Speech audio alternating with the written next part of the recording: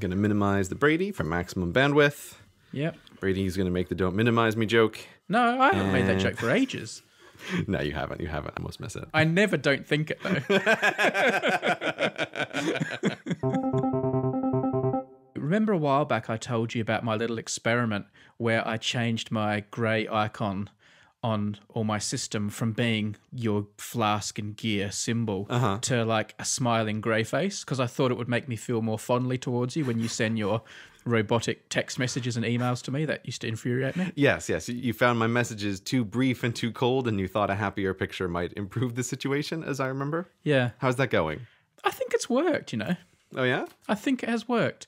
So after running the experiment for a while, my advice is, if there's someone who pisses you off a little bit with their messaging, change the picture to like the friendliest possible picture, and it changes the way you view the person.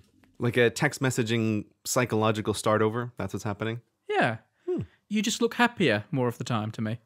And I don't imagine you being all sort of grumpy and robotic with your brief replies. I'm picturing you smiling as you think about me. Brady, every time I send you a text message, I send it with a smile. Yeah, you're a real smile a minute, you are. I'm amazed I even have a picture of you smiling. That was a great get. So, Gray, you know I spend a lot of time thinking about the Mighty Black Stump. Yeah, I do know you spend a lot of time thinking about the Mighty Black Stump. There is now a Wikipedia article just dedicated to the tallest buildings in Adelaide.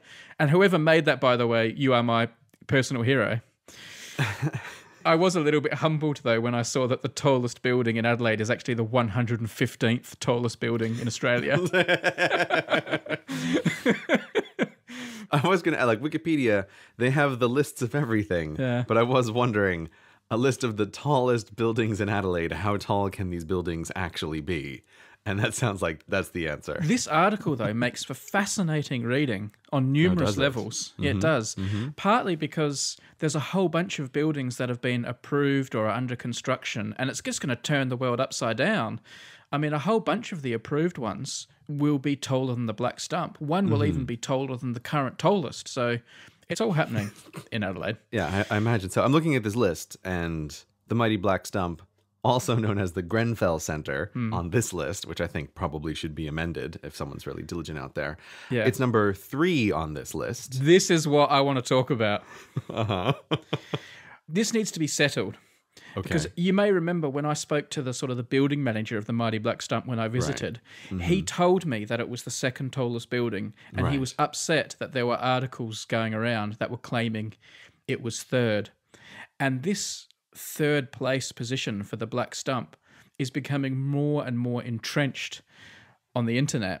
And fair enough, if that's the fact of the matter, I'll accept it. But I've got a suspicion that it's not. Oh, do you?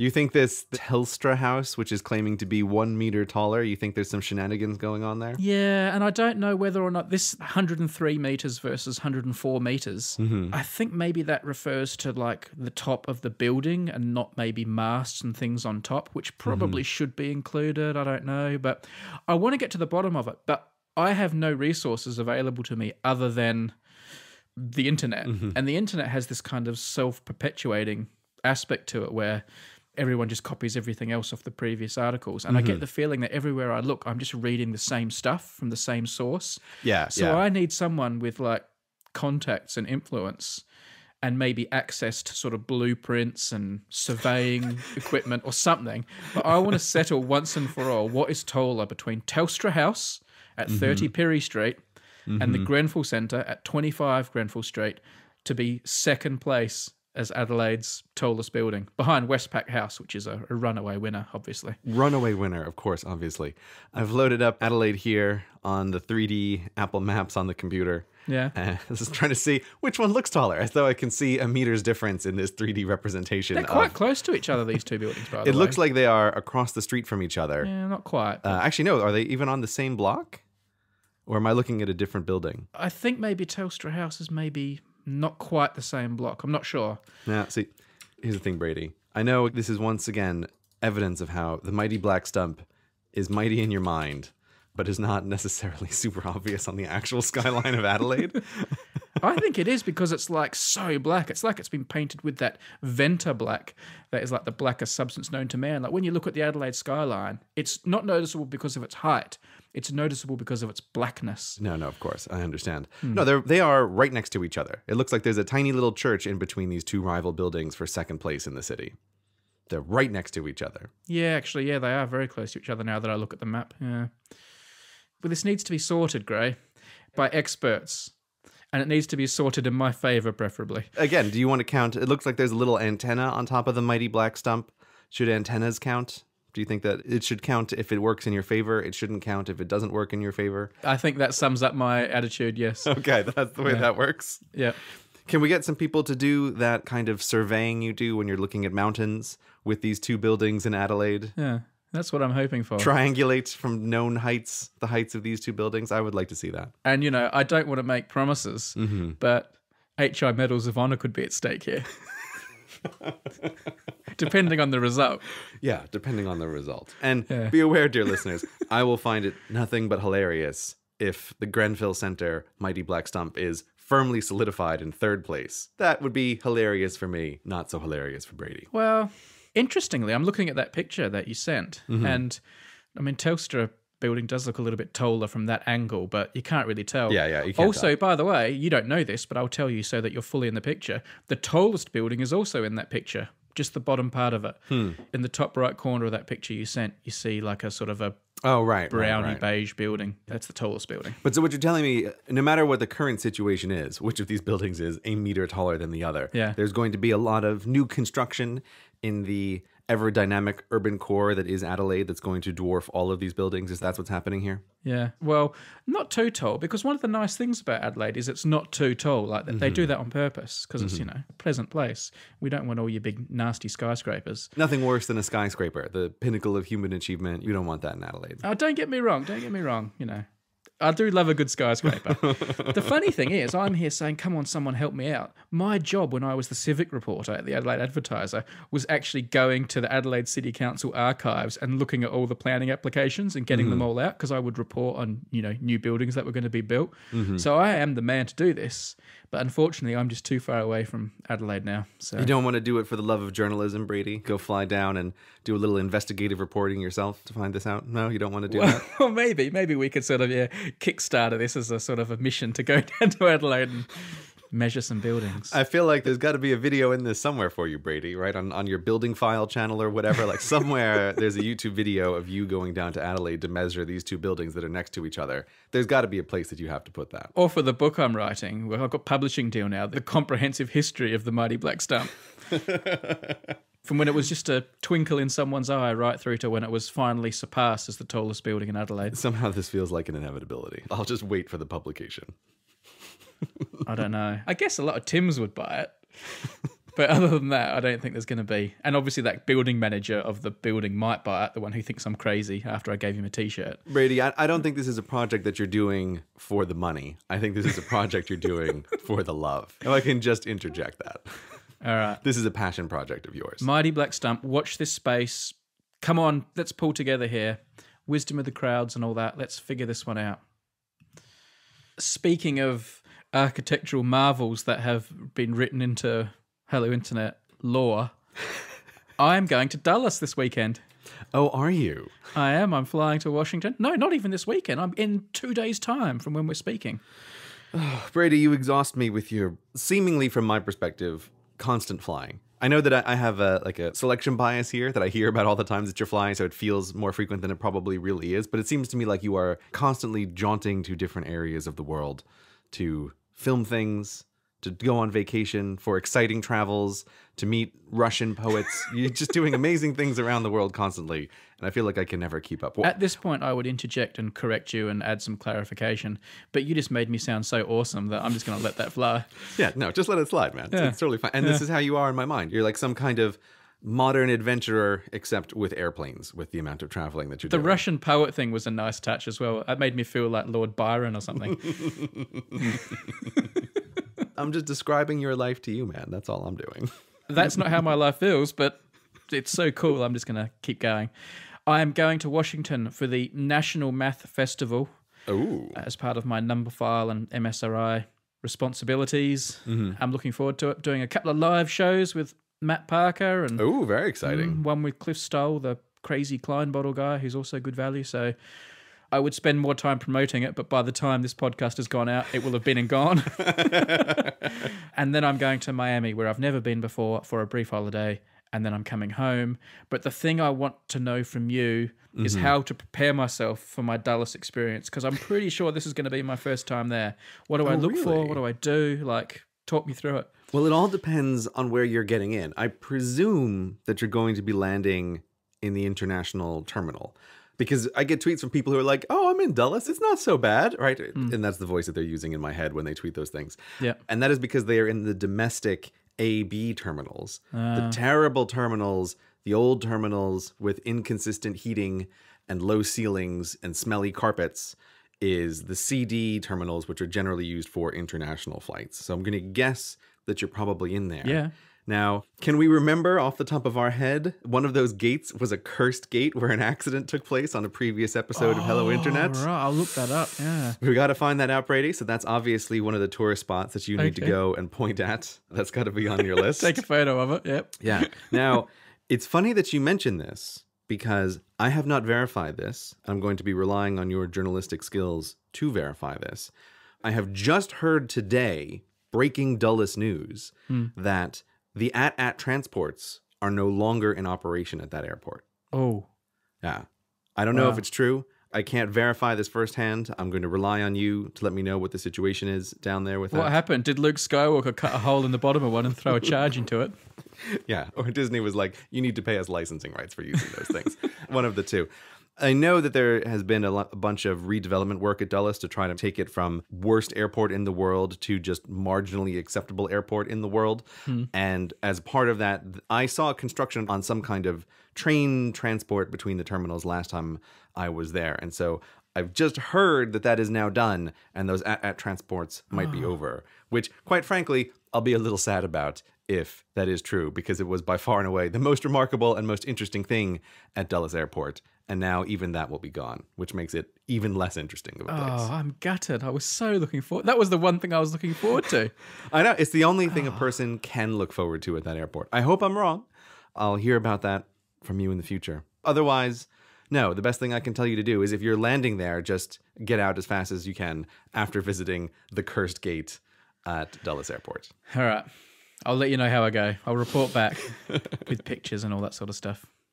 Pointing pictures. Speaking also of sort of breaking news of things we like to follow, and again, I'm a little bit in the dark here, but this is potentially huge. CGP Grey the penguin, the lady penguin. Right. If you have a look at the link that I've put there in the notes, apparently Bristol Zoo, where CGP Grey the penguin lives, has sent 19 of its young South African penguins to Tbilisi. Is that how you pronounce it? Capital of Georgia. Oh, yeah, Tbilisi. I'm very familiar with Tbilisi. That is exactly how you pronounce it. 19 penguins have been sent there to the penguin pool at Tbilisi Zoo. They had some problems there recently with flooding, and the zoo suffered a lot of damage and animal losses, along with human losses. And sort of because Bristol is sort of the sister city of Tbilisi, the zoos are sort of friendly. So these penguins have been sent. And if it's a young South African penguin and 19 of them have gone, you know what I'm thinking. Are you telling me that CGP Grey the penguin might have died in a flood in Georgia? Is that what you're telling me here? This article that you've sent me says 281 of the zoo's 1,000+ animals died in this disaster. No, Gray, the penguins have been sent after the flood to help restock the zoo. Oh, okay. That's less alarming. Yes. But... Sorry, other animals. You are not named after me. I care much less about your well-being. So what I'm saying is, I don't know, but it's possible that Gray has left the country. This is going to make it much more difficult for you to keep up your regular and ongoing correspondence with CGP Grey the penguin that you have so diligently maintained these past years and months, keeping the audience updated on what she's up to. You've been so diligent about it. This is going to make that a bit more difficult, but I'm sure you'll keep doing just as good of a job as you have been doing in the future if she actually has left. Well, I was finally sucking myself up to go and do this visit. now maybe she's not even there. I love that. You're telling yourself that, like, oh, you were psyching yourself up for this visit. Like, oh, I was just about to visit. I feel like when I was a kid and my parents would yell at me to clean my room, I always had this feeling like, oh, I was just about to, right? But there's no way I was really just about to. Like, now that I'm being told to do a thing, like, you have this reverse memory of like, oh, I was just about to. Why'd you have to bother me? So I don't think you were just about to visit this penguin. You only feel that way because now there's a possibility that you can't. Okay, that's true. But isn't it really frustrating at those times when you were just about to do something and then you get told to do it and you're like, no, I really was just about to do it. But how do you distinguish that feeling from just the constant feeling of when it does happen, right? I think this is like a false memory. You know when you were really going to do it. So anyway, CTP Grey the Lady Penguin, wing tag number A20583. Mm-hmm. I don't know where she is. It's been a holiday here in the UK since I found out the news. Mm-hmm. Frustratingly, it's been a 4-day holiday over Easter, so I can't contact anyone at the zoo. But we need to get on this. I think the more exciting thing is for some Tbilisi Tims with a zoom lens to go out to the zoo and try to find the Lady Penguin CGP Grey out there if they can. Oh. I think that's what should happen. Tbilisi Tims, you are called upon in this moment. You weren't expecting this. Yeah, but we're relying on you. So put on hold that trip to Adelaide you were doing to survey the mighty black stump. And first of all, head to your local zoo and check out the penguins. I mean, I'd feel a bit sad if they went there and it turns out Grey hasn't been moved. But that's part of it. That's part of it. Just go carefully catalog all of the serial numbers of all of the penguins and let us know. Let us know what the situation is. I wonder if it kept its wing tag and number, or it has to get like a Tbilisi wing tag with a new number and the other one's been cut off. I don't know. Feels like there should be some sort of international identification number system for zoos transferring animals back and forth. Otherwise, like if you're loaning a zoo an animal, how do you know if you got the same one back if you're allowed to cut off the tags? I feel like those tags have to be the same everywhere. Good point. They don't look like they come on and off very easily either, but they must come off though, because presumably the wing grows and they need to put bigger tags on. I don't know. There's a lot of unanswered questions here. I feel like we're rapidly wandering into like meat security questions here, where it's like somebody out there, it's their job to deal with the technology behind the tags on a penguin wing. And they're like screaming at the podcast right now going, I know the answer to this question. I do this all day. This is the third podcast this week I've heard get that wrong. Speaking of animals, Audrey's snoring a bit, so I'm just going to give her a little nudge with my foot. Stop snoring. Stop it. Oh, I'll send you to Tbilisi. Oh, poor Audrey. I would never do that. She knows it. Her little delicate background snores, they can be part of the podcast. It's right. Totally fine. This episode's been brought to you by Squarespace. Whatever you're looking to do in business or your career or just creatively, make sure your next move is with Squarespace. This is a powerful and elegant tool to design websites, blogs, portfolios, pretty much anything you need to do online. Maybe a podcast even. Squarespace is going to have you covered. To find out more, go to squarespace.com/hello. And there's 10% off your first purchase using the code HELLO when you're asked for it. I've used Squarespace for several of my own websites, my blog, and I continue to use them pretty much every day. I really would recommend them to anyone. From buying the domain, first setting up your site using their range of really good templates, tweaking that design to your own taste, everything is super easy, whether you want it to be simple or you really want to make it complicated and get heavily into the design and code. The choice is yours. They've also got great 24/7 customer support if you get yourself into a pickle. I doubt you're going to need that much. I've had nothing but good experiences. Everything's just taken care of with Squarespace, including making sure your site looks equally good on computers, tablets, and mobile phones, which is, as a given, it's so important these days. Check them out. Again, the address is squarespace.com/hello, so they know you came from here on the podcast, and to lock in that 10% discount on your first order. And I guess as our own podcast website is hosted by Squarespace, I really can thank them for making this episode possible. You may remember, Brady, on a podcast long ago, I may have complained a little bit about the way Kindles format the text on screen. I don't know if this sounds familiar to you or not. It was a minor annoyance of yours, I seem to recall. It was a minor annoyance that was like a dagger in my soul every time I tried to use a Kindle. Yeah. So much so that I eventually abandoned my beloved Kindle and went over to iBooks because Apple knows how you're supposed to format text on a screen, and Kindle did not. Well, I would be remiss if I did not mention that remarkably, as of yesterday, a mere several decades after Kindles have come out, they have finally released an update that allows a reader to have a ragged write on their text, to left align all of the words on the page. It's an amazing moment for all of us. I must have received 10, 20,000 tweets letting me know that there was a software update for Kindles that finally allowed the thing that I asked about for so long, for so passionately that I wanted. It is now here, and it's available. If you have a Kindle, people, go update the software on your Kindle.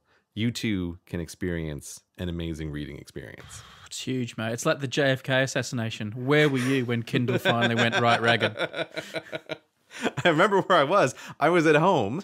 I had a Kindle, and I was pressing the update my Kindle button, right? Like, I want to see this software update, like update, update, update. And my Kindle was going like, I don't know what you're talking about. Like, there's no software update available. And I was shaking my fist. I'm like, curse you, CDN. Like, this update hasn't been distributed yet to the UK or wherever it is in your Amazon network. So I actually, I want to see this right now.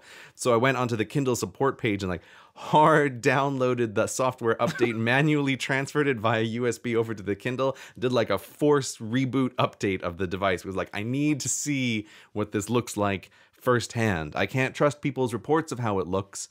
I need to see this for myself. And the answer is, it looks like books are supposed to look. So it's fantastic. That sounds like quite a day. Yeah, sometimes I think I couldn't make up stories to make you fit your stereotype any better than the actual stories that you tell. What do you mean, Brady? I couldn't have made that up. If someone said, make up a story that makes Gray sound really pedantic and nerdy and into technology, I wouldn't have come up with a better story than the one you just told.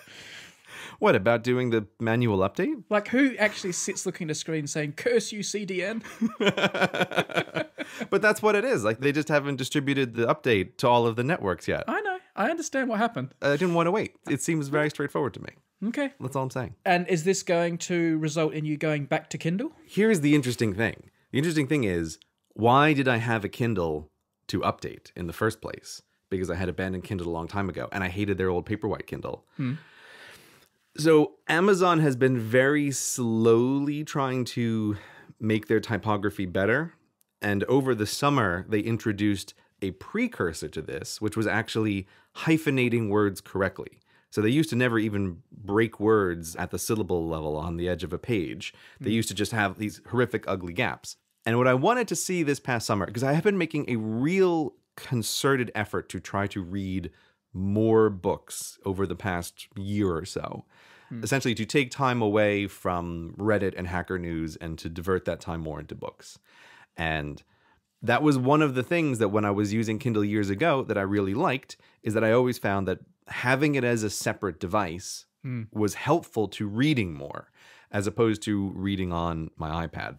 But I gave it up because I couldn't deal with the formatting. So when they introduced some slightly better typography, plus when they introduced the latest version of the Kindle, which is the Kindle Oasis, which actually is designed with revolutionary buttons for turning the page, and it's designed actually to be a good ebook reader, I thought, I'm going to give this a try. I'm going to give you a second go here, Kindle, and see how it works. And I was using it for the summer. I was using it for a little while. I found that the hyphenation alone did not make enough of a difference. It's still very annoying for the little narrator in my head to be speeding up and slowing down ever so slightly, even if it was way better. So I put it away reluctantly. I was hoping that Kindle experiment would work, but it didn't quite take. Yeah. But that's why I had it in a drawer. And so when I heard this news, I was like, I'm updating this right away. So it just happened yesterday. I've been reading a couple of books on the Kindle. Annoyingly, Kindle, for some reason, they don't do it with all books. They only have this available for some books. So you have to check in advance. But I'm going to give this a real go and try to use the Kindle again as a dedicated, separate reading device, because I really do think that is a big advantage. Plus, it doesn't help that Apple has not updated their software for iBooks in 3 years. They've added no new features, and Kindle has very slowly been adding useful features over this time. None of them are deal breakers on their own, but each one is a nice little addition. So the Kindle is, again, an attractive option that I'm going to give a real try this time. So I'm very happy about this. Wow. Now that the Kindle influencer CGP Grey has been fully wooed, I think it's your move, iBooks. What could iBooks do to get you back to iBooks? Here's the problem, right? iBooks always has one major disadvantage, which is that it's always going to be on an iPad. Yeah. And I do really like having a separate thing. I find it's nice to have a separate thing that's like a physical reminder of, oh, you should be reading a book. As dumb as that sounds, I really do like that. Even when you're traveling, Grey, like when you're thinking, oh, going on the plane, got to pack my iPad and my Kindle, wouldn't it be better to have one device? It would be better in terms of packing to have one device, but it is that extra reminder that I find is visually there, so it's more top of mind that this is an additional thing. I really do like that. And iBooks is always going to lose that battle in that I'm always going to be able to do something else. And I'm aware that when I'm reading on an iPad, even on my like super locked down, I can only do very few things on this except read iPad. I'm still always tempted to like flip away and, ooh, let me just quickly add something to a little note that I have somewhere else. I'm still more likely to flip out of it, whereas with a dedicated device, I'm less likely to flip out of it. So it's always a big advantage to Kindle. I don't know what iBooks could do, but it's funny because I went back and I read that old article that I wrote when I was talking about originally switching from Kindle to iBooks. And I made a note about how like, oh, Kindle's software development is glacially slow, and so like iBooks obviously will be developed more quickly than that. And it's like iBooks hasn't changed at all in that whole time, and it like turns out glacially slow development is faster than nothing at all. So iBooks is the tortoise like winning this race against a hare that is totally napping. Grey, as always, there's been lots of listener emails. Never really know which ones to put on the show, but I got a couple here that caught my eye that I'll tell you about. That's the right thing there, Brady. You don't mention how many, because then I can just cut them. Yeah. Sometimes you're like, oh, I have exactly 3 listener emails. And then I have to cut that sentence and then just have a number of listener emails. All right. So this one came in from a Tim. You two unveiled the world of podcasts to me, and I'm a long-time listener to your show now. Nothing compares to a long and naughty episode of Hello Internet.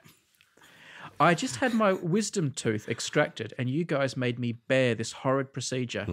Ever since I was a child, I never liked any form of surgical intrusion, unlike those children who do enjoy it. I was going to say, who are those people? I'm sure there's at least one weirdo, but for the most of us, no thank you. And I absolutely despised this appointment at my dentist. So what this Tim did was he listened to an episode of Hello Internet while having the procedure done. Thank you guys for making my tooth surgery more tolerable, and please keep producing the world's most interesting podcast on the internet and on vinyl. This is some serious sucking up going on here. Yeah, okay. I know Grey wants proof, and as my wisdom tooth had to be sawn into tiny pieces in order to even get it out of the gums, Oh, God. I'm sending you a picture of my medication instead of a shattered tooth. And there's basically a picture of a whole bunch of medical things plus a phone listening to Hello Internet as proof. The thing I found interesting, though, was this Tim also pointed out the episode that he listened to during the procedure. I'm guessing you won't be able to guess what it is. No. But it was episode 35, which is entitled, Are My Teeth Real? So very nice choice. So, Grey, I had a question I was going to ask you as a result of this letter, but I don't need to ask you because coincidentally, we have another email from another Tim. This is an Australian Tim called Sandra. And Sandra says, using all my titles here, so showing total respect, Dear Dr. Brady, hard as nails, soft as cushions, Harron. Isn't it posh as kittens? Yeah, I'll forgive that one because the heart was in the right place. Yeah, and the doctor counts for a lot. I know you really like it's a that bit one. like getting like an MBE or an OBE wrong, you know? Soft as cushions, posh as cushions. As long as cushions are in there, we're okay. So anyway, this one from Sandra says, I've just had my upper right wisdom tooth extracted. Tweet us if you're having a wisdom tooth removed. No, only tweet Brady. Like, Brady, we got a lot of people listening to this, right? The number of people who are getting a wisdom tooth extracted right now is a non-trivial number. All right. Only tweet me if you're having a wisdom tooth removed. You are in the chair and you are listening to Hello Internet. Yeah, and only tweet Brady. No, come on. Surely you would allow a tweet for that. That's not how this works. Again, haven't you learned from the tweet at me if you're not on a plane debacle that will haunt us until the end of time? Yeah, but that opened the door for everyone. Surely my more detailed description there is going to keep it specific. Not as the podcast keeps growing, man. Like, we're getting into big numbers here. So no, I want to make it real clear. Tweet Brady. I admire your ambition that you're worried about the number of people who are right now sitting in a dentist chair listening to Hello Internet. But anyway, so Sandra had wisdom tooth removed. Now, the dentist made the offer to keep the extracted tooth. Sandra declined. Instead, I've donated my tooth to the student hospital for education purposes, which I didn't even know was a thing. Like, I would have thought wisdom teeth were a dime a dozen. But anyway, my question to you is whether you, and Gray, if he wants to answer, have had your wisdom teeth extracted, and if so, did you keep your extracted tooth? You strike me, I think this is me, Brady, you strike me as someone who would hoard his teeth. Kind regards, Sandra. Have you had your wisdom teeth extracted, Gray? If you wish to answer, I know your medical records are your own business, but... I think we can safely go into the wisdom teeth territory. Yes, I had one of my wisdom teeth removed because it was causing a problem in the back of my gums. Yeah, I had one of them removed. In retrospect, very sketchy dentist office that was just up a staircase on this high street. And I'll never forget that it was done so quickly and sort of without ceremony. It just made me... Where did you have this done? This sounds well dodgy. Some back lane. It was in London. I mean, this was like 12 years ago now. I still do pass that staircase every once in a while, and I'm like, oh yeah, I know. There's a little man up there who pulls out teeth. Yeah, I know that spot. Is it like the dodgy guy that does your iPhone screen for 10 quid or something? I think that's essentially what it was, right? Yeah, and I would have been like a very poor student at the time. So it was like I needed a discount dentist. But yeah, I remember it because the guy reaches in there and he's like wiggling around and he seems to not be able to get the tooth out.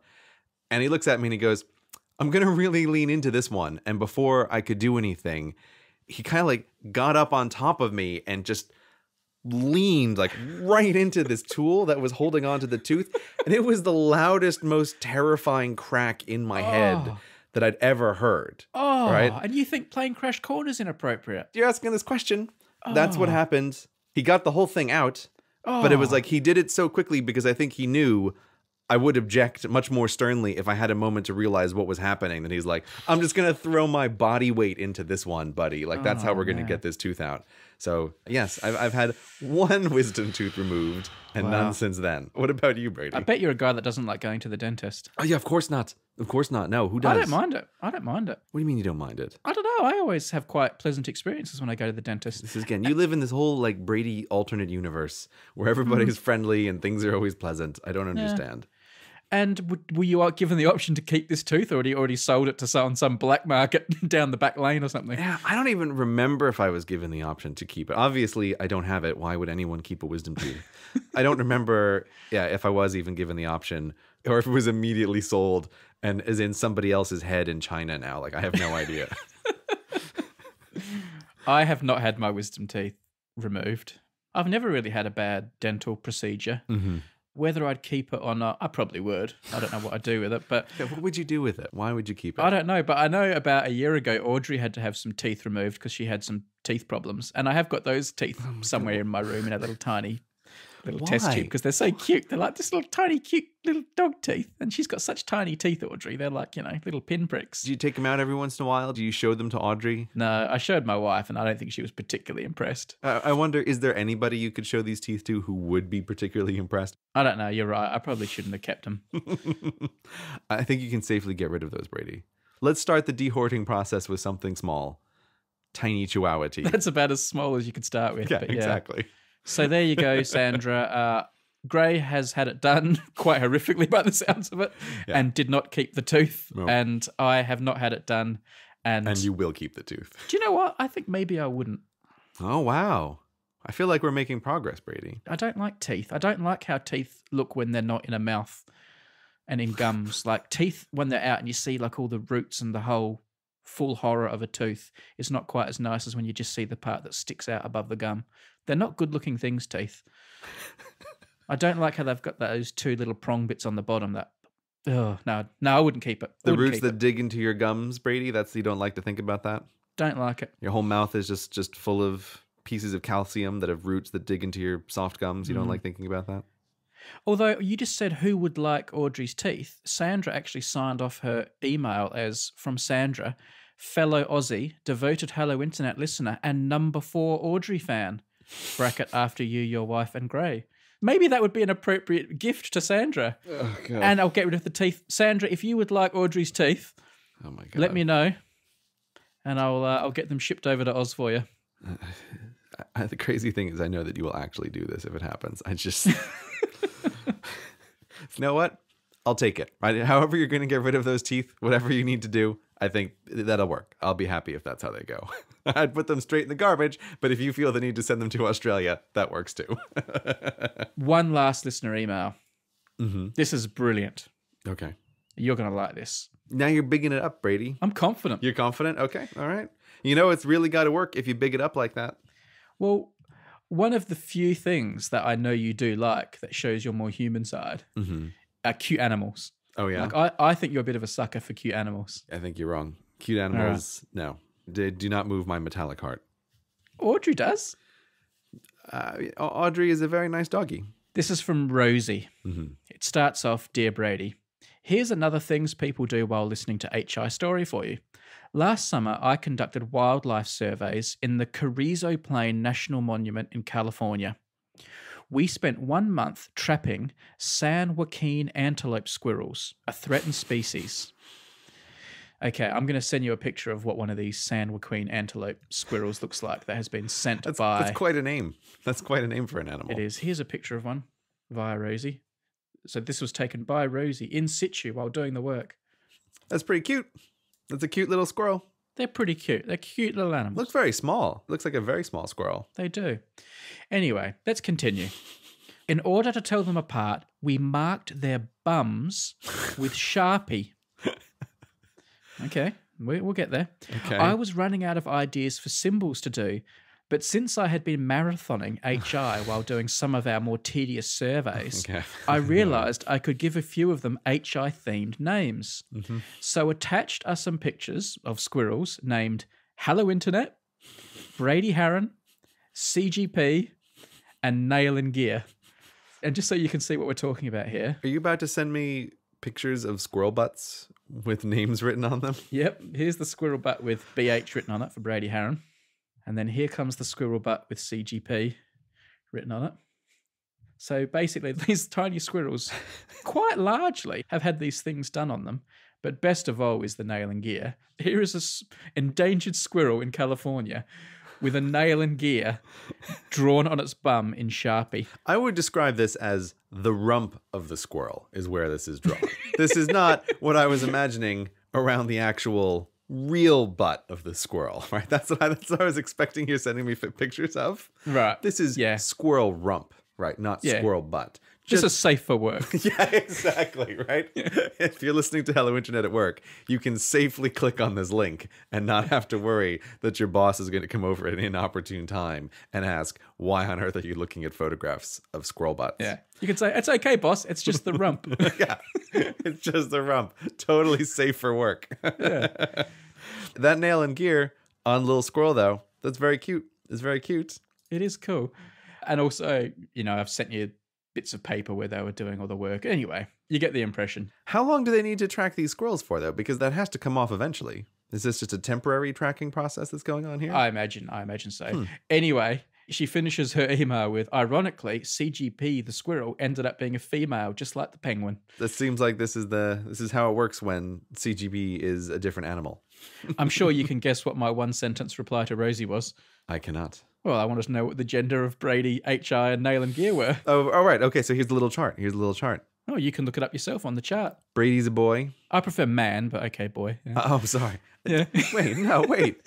I don't think a male squirrel can be a man. I think that's it can't be a boy either. No, right? Because dogs can be a good boy, right? But you would never say to a grown-up dog that he's a good man, right? That's true. Right? I do say to my dogs, good girl. I've never called them good woman. Yeah, right? That'd be super weird. So I do call them ladies, though. I do call my dogs ladies. That's also fine, right? You can say like, oh, hello, ladies, right? When the two of them walk in the room. I think that's sometimes sing all the single ladies when they walk in the room. Okay. It's a little too much personal information, but that still works, right? That's fine. I didn't sing it. If I'd sung it, that would have been weird. Okay.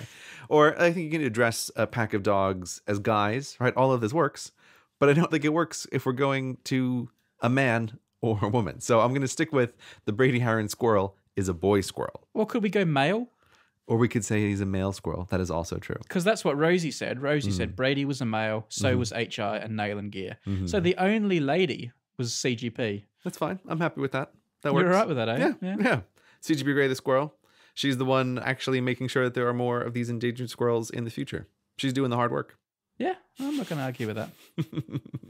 Thank you very much. Yeah, Definitely have a look at these pictures of squirrel rumps in the show notes if you are so inclined. Yeah, if you want to see squirrel rumps, we've got some. You've come to the right podcast. What's Hello Internet? I've never heard that podcast. Oh, it's that one where they always talk about squirrel rumps. Oh, yeah. I like that stuff. I love those squirrel rump guys. They're awesome. Yeah. Who could have thought they'd get so many episodes out of it? But anyway, good on them. Yeah, I can't wait for all of this follow-up in the future, right? Nail and Gear squirrel spotted in the wild, right? Someone's just walking around in California. They happen to be a Tim, and right by them runs a squirrel with a nail and gear drawn on the rump. Like, what the heck? No one's ever going to believe this. Speaking of things you would not believe, we have just passed another April Fool's Day. Why wouldn't you believe that? It comes every year. I thought that was a nice segue. You've just completely ruined it. Was that a joke? Was that supposed to be a joke? No, but... How was that a segue? Because, like, things you wouldn't believe, and April Fool's Day is telling people, making people believe things that aren't... Doesn't matter. It's very clever. I'm sorry, Brady. It's very clever. That was a fantastic segue. Thank you. It's going even better now. 10 out of 10 would segue again. So, April Fool's Day, we've got to retire this thing. Thank God. I know. What a waste of time. It also feels like you've ruined it, everybody. Yeah. Right? You have ruined it. You're all too into this, and now it's not fun anymore. Do you know what's ruined it, Gray? What? Social media and corporatization. Yeah, social media, that's a good one. But I was going to say, it's companies getting on board. Yep. Now is the worst. I imagine there are businesses now that have whole departments dedicated to, like, next year's April Fool's Day joke. And, like, April Fool's Day is not about that. What is the true meaning of April Fools, Brady? I actually don't know what its history is, and I don't need to know because now the bloody subreddit's going to be full of it. So I'm going to spend the next 2 weeks basically immersed in the minutiae of how April Fool's Day came to be. I don't care how it came to be. I'm sure it's a good story. I liked April Fool's Day back in the day when it was like a thing that maybe one newspaper would maybe do, or like your local TV station might do something every few years. And, there are some classics. But now it's just tiresome. Like, what they need to do is that all the businesses and PR departments and companies and people in the world and news organizations that need to get together and say, all right, this year you can do one and no one else can do it. Because when every man and their dog is doing it, all giggling to themselves like a dad who's just told a dad joke. Yeah. Look what we just did. Like, oh, yeah, look what you just did. And every single other person in my timeline just did. Go away. Yeah, you know what? That's what it is. It's like dad joke day. Yeah. That's precisely what it is. It's like, oh, Google has a video about their Google Gnome instead of Google Home. And it's like, oh my God, I can't deal with this. This is terrible. Yeah, it's like dad jokes from corporations. Because real humor always has a little bit of like an edge to it. That's what makes it funny. But a company, they don't want to have any edge to anything. So it's just going to be some stupid pun, right? That's what they're going to do. And you also know they're like measuring their engagement with the joke compared to last year's April Fool's Day performance. We had double the retweets of this year's April Fool's Day tweet than we did last year. And it's like, if anyone is going to be suckered in by some traditional day and a bit of tomfoolery, it's me. And I bloody hate it. Yeah, I'm actually kind of surprised that you're on this side of it. I assumed you were going to be on the other side of this, of like, let's return to the true meaning of April Fools. But I'm actually somewhat surprised, that you don't want to go along with this fantastic tradition. Can't stand it. Get rid of it. For the past several years, I have taken April Fools as my annual don't go on the internet at all day. And here's the thing. In the past, I occasionally would tweet about this. Like, I put up a little image like, I'm just not going to be online today, everybody. Like, goodbye. I recommend you do the same thing. Like, just unplug for a day. You won't miss anything. But I was aware this year that April Fools, again, because of social media, it bleeds into, it's actually a lot closer to 2 days, like 2.5 days. Yeah. Because you have people all over the world, and the day after, people are still retweeting stuff from April Fools. So I think in the future, I might have to start quarantining this day with like a whole week around it. Of like, I'm just not going on the internet at this time because everything is super dumb. It's super dumb and it's super frustrating. And the internet's full of untrue crap anyway.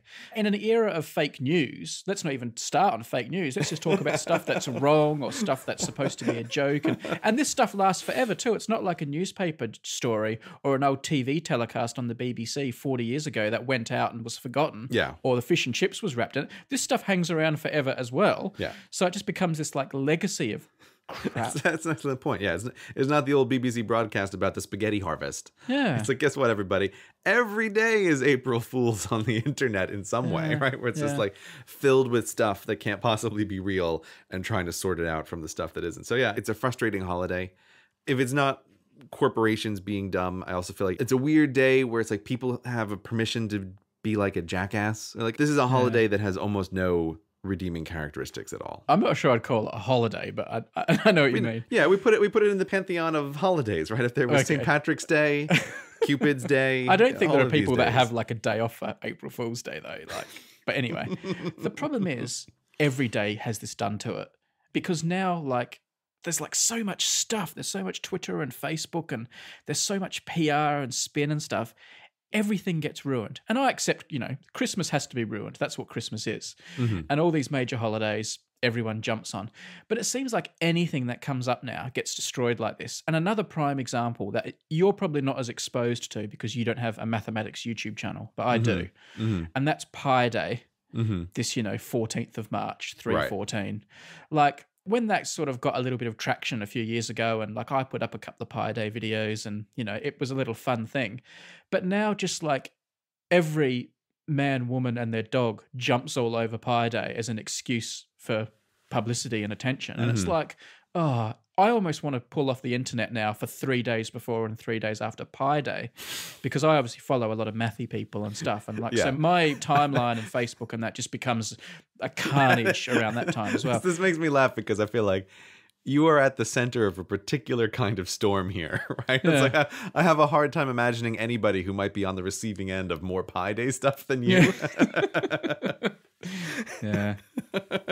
This is like if we're complaining about, hot stopper news, like there's just too much of it all the time. It's like, well, actually, we're at like the nexus of all hot stopper news. This is not like a society-wide problem. And I think that might be a little bit of Pi Day for you.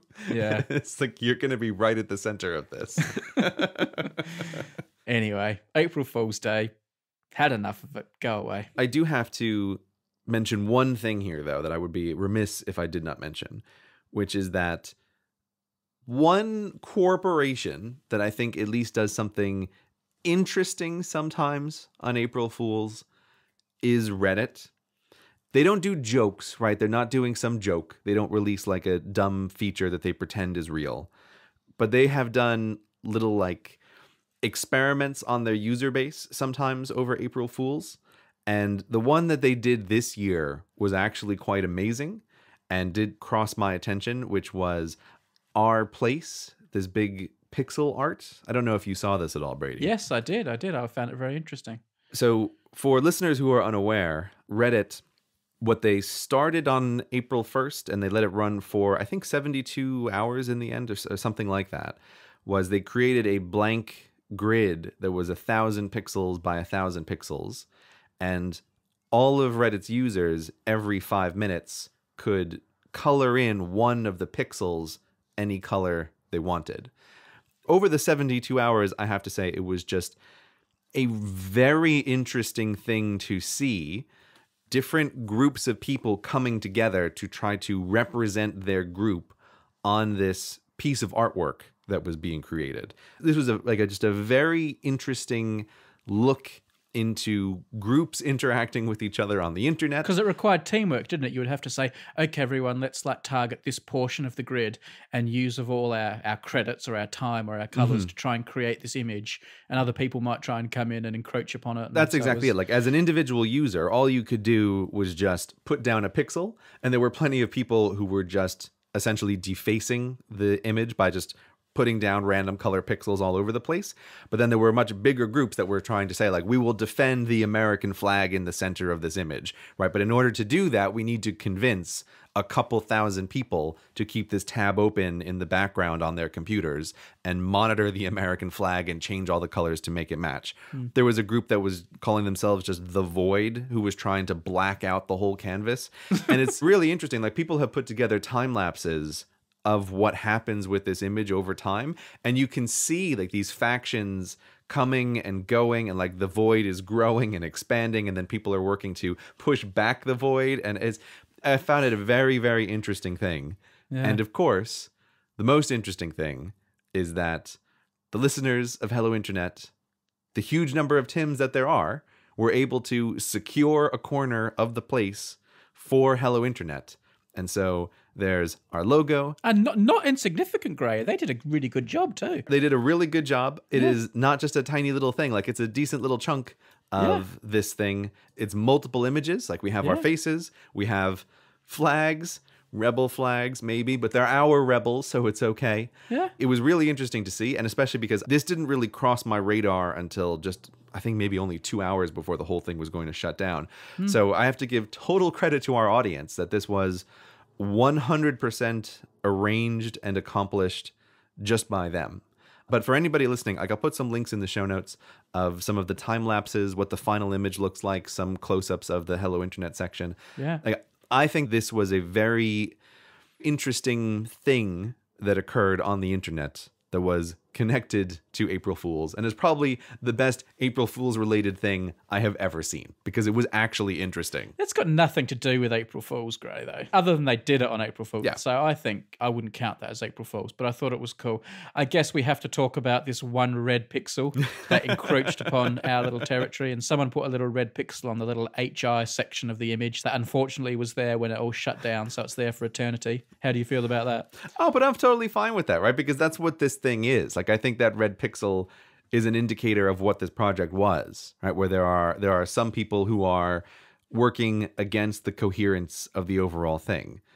But I love this stuff because, like, as much trouble as we give Wikipedia, I think Wikipedia is a testament to the fact that although people don't always think it, most people are good and helpful, right? A thing like Wikipedia could never exist if most people were what sometimes it seems like most people think anonymous people are, which is just a bunch of jackasses out to ruin everything, right? And it's like, if people weren't willing and able to coordinate and work towards the better good, something like our place could never have happened at all. It would just be a big mess of noise.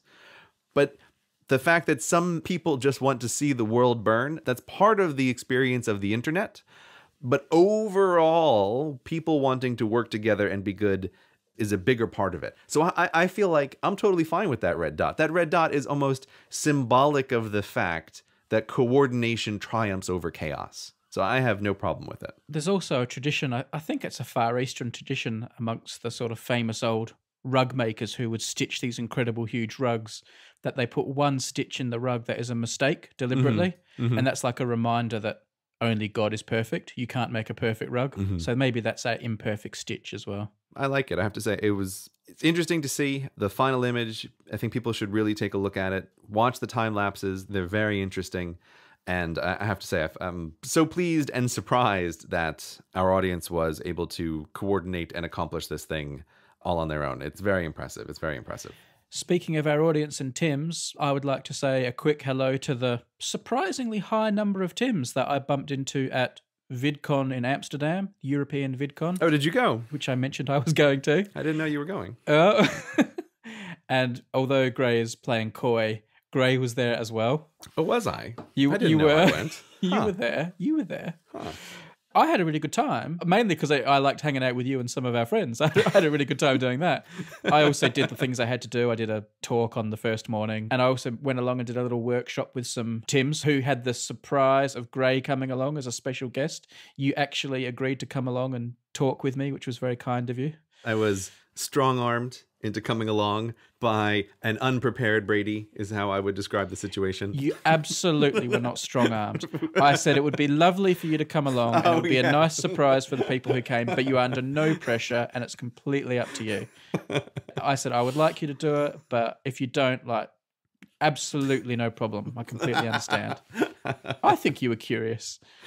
I will, in public, allow you to indulge that delusion of how things went on. It's not my personal experience of how it went down, but no, you did strong-arm me into going into a thing. And yes, I was there at VidCon in the end, much to my surprise. What did you think of it? I mean, I haven't been to the big American VidCon for years, so... I always forget that. Yeah. What was your overall impression of VidCon Europe? Any sort of just a quick executive summary? I feel like I'm just the worst person in the world to try to give an executive summary of these things, because I am going in such a strange way. I feel like I am going as a tourist who is interested in this thing in a very abstract way, because I'm not there as a creator learning how to work in the industry. I'm also not there as one of the creators who, like you, is actually doing presentations and has an onstage presence.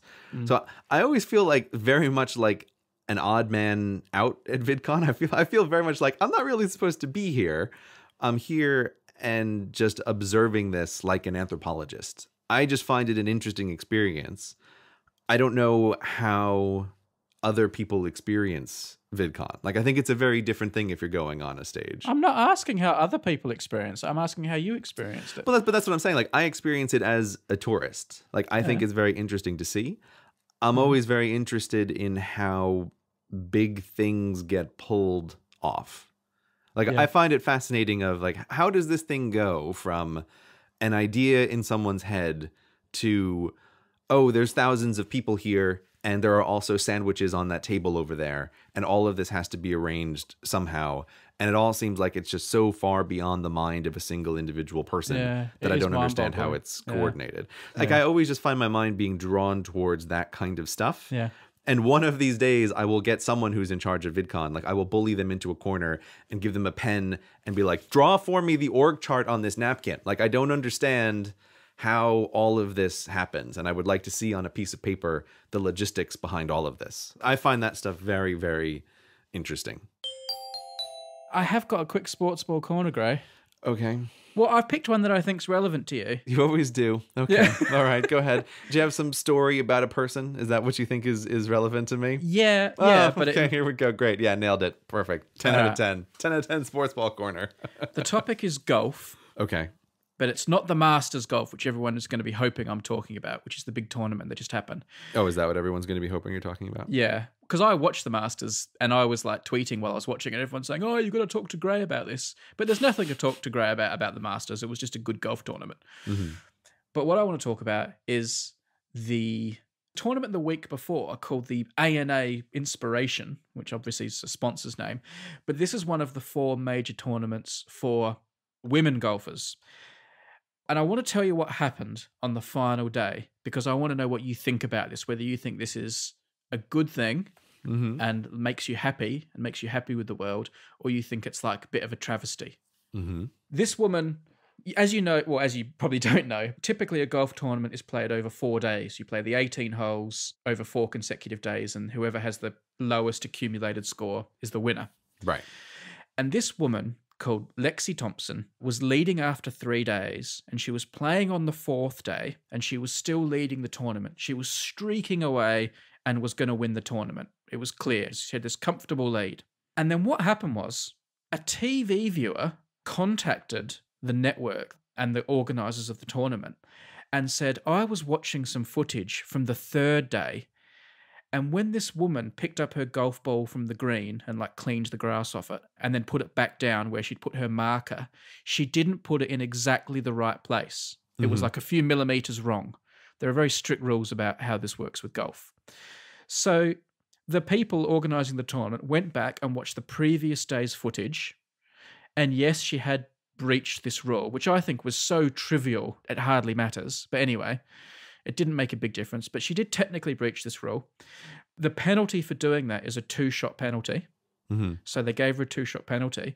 There's another penalty in golf that if you sign your scorecard at the end of the day and the score is incorrect, you get a 2-shot penalty. And because she'd signed a scorecard that was now incorrect, although how could she have known otherwise, she got another 2-shot penalty.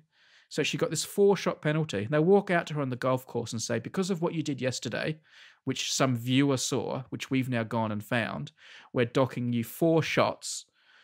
And she went on to lose the tournament in a playoff because of this. Now, I know that you're a big fan of TV replays and you think it's crazy that TV replays aren't used in sport. So I want to know what you think about this happening. By the way, one of the problems is when you're leading the tournament, you're getting filmed a whole lot more often. So you're much more likely to get caught doing this trivial little mistake. So that's one thing. But the thing I want to know is no referee saw it. No one saw it on the day. No one associated with the tournament saw it. She was basically, it was a tell-tattle viewer sitting in their sofa at home who told on her. You're showing your hand there. Brittany, right? Well, yeah. I think we can all objectively call this person a tattletale. Yeah, exactly. So I want to know where Gray, a big believer in using of technology and replays and things in sport and getting a fair outcome, feels about the story as I just told it. I will have an asterisk to this statement. All right. But in general, I would say, what are sports but a collection of rules? Yep. If we're just going to say that we're not going to follow those rules all the time, then what are we even doing here? Right? Why are we all together? What is this thing that's occurring? Yep. So if a viewer spotted a thing that none of the referees spotted, and it was technically something she should not do, it doesn't matter by how little she did the thing that she should not do. She did a thing that she was not supposed to do, that was against the rules, that encourages penalty, and then she received that penalty. I don't see what the problem is. I think that viewer, I think we could fairly describe them as a rules hero.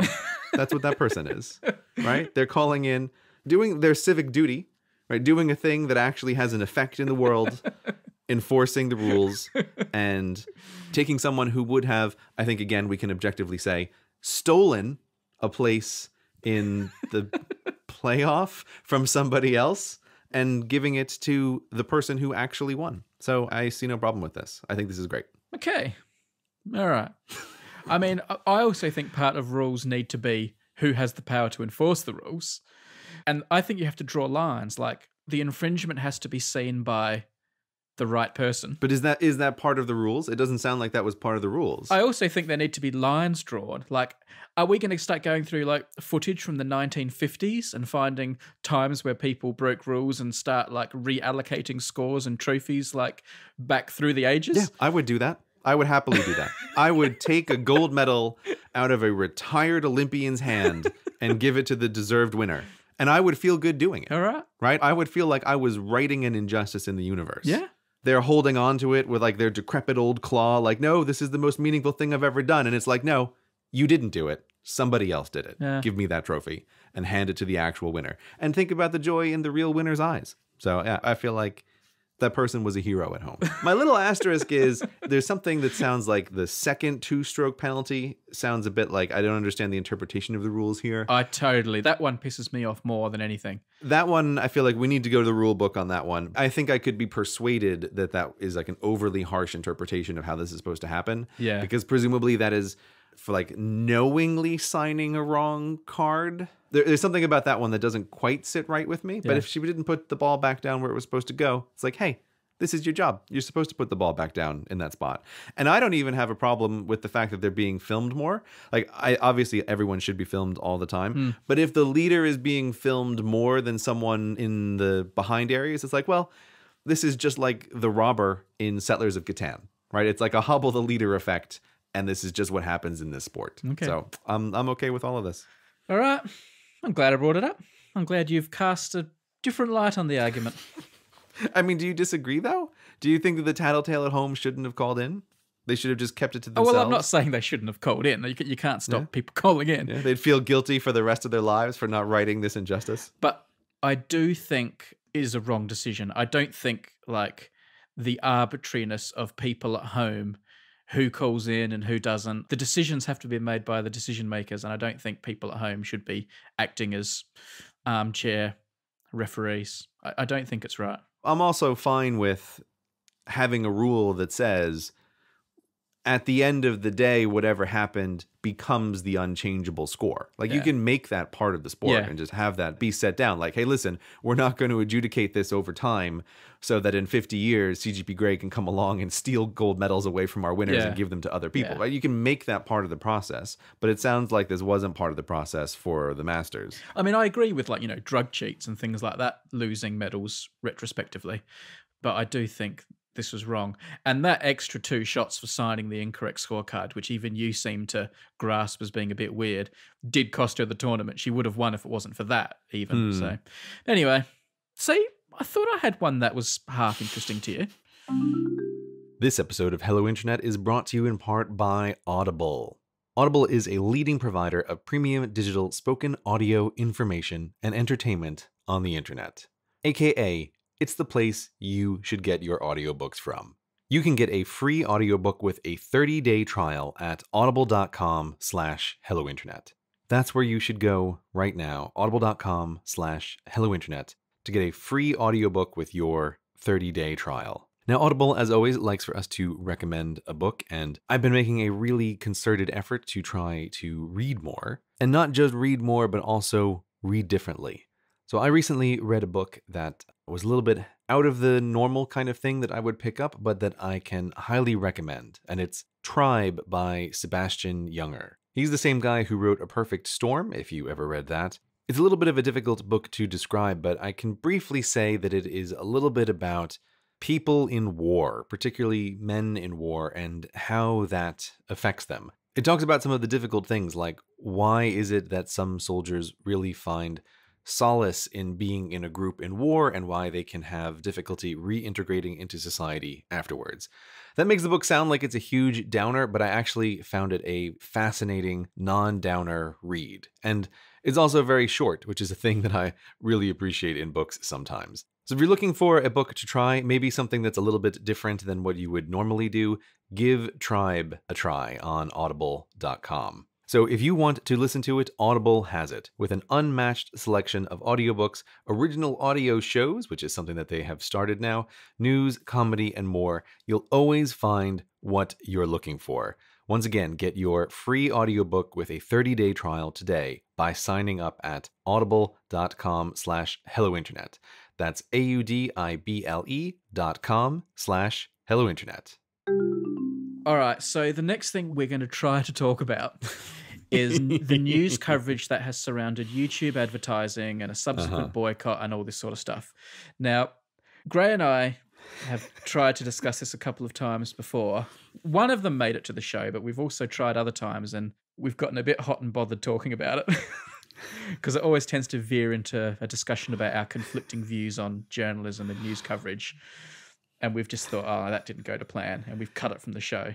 But we're going to try again. And we've also just had a few conversations in person, which we weren't even recording, but like we get caught in the vortex of this topic. So if this conversation seems a little strange, listeners, if it's made it into the show, just keep that in mind. This is like the 5th time Brady and I are actually going to talk about this.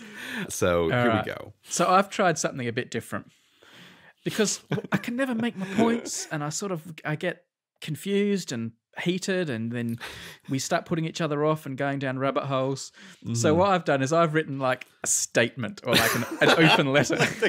See, I cannot believe that you have done this.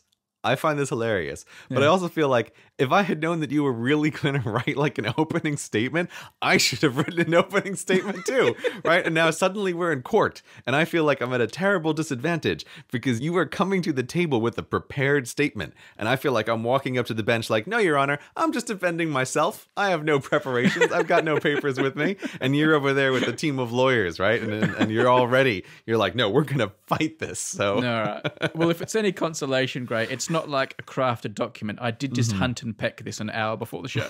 Okay. So it's a little bit rough around the edges. You would like to enter a statement into the record. Yeah. And the reason is not because I want to have another like argument about the media, but when we start talking about what we're going to talk about, which is, YouTube advertising and media coverage around it, I have criticisms to make of the media, like, Okay. But I don't want to have to keep like adding little addendums or little qualifications and prefacing it. I want people to know where I stand about journalism and how it's different to you. Because I think most people know where you stand. I mean, most people know where I stand too, but anyway. Like, you're setting up that framing because also you don't want me to respond to your opening statement, right? You just want to read it and then you want to move right along. I should just keep my mouth shut. I'm worried if you're too clever in your response, we're just going to have the same old arguments. But anyway, I'll read this and then you say whatever you want. And then we'll talk about what we're going to talk about. It's a little bit long. Sorry. Okay.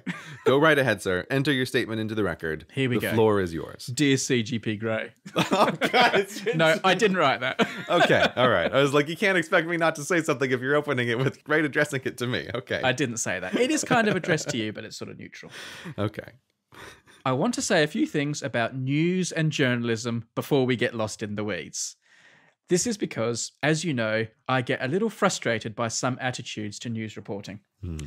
I'll preface all this by saying, I'm aware we probably agree on more things than we disagree on, and not everything I'm about to say necessarily reflects your views. It's more general than that, so please don't think I'm putting words in your mouth. I'll also try not to use the word media too often, because that's so nebulous that it seems to confuse matters.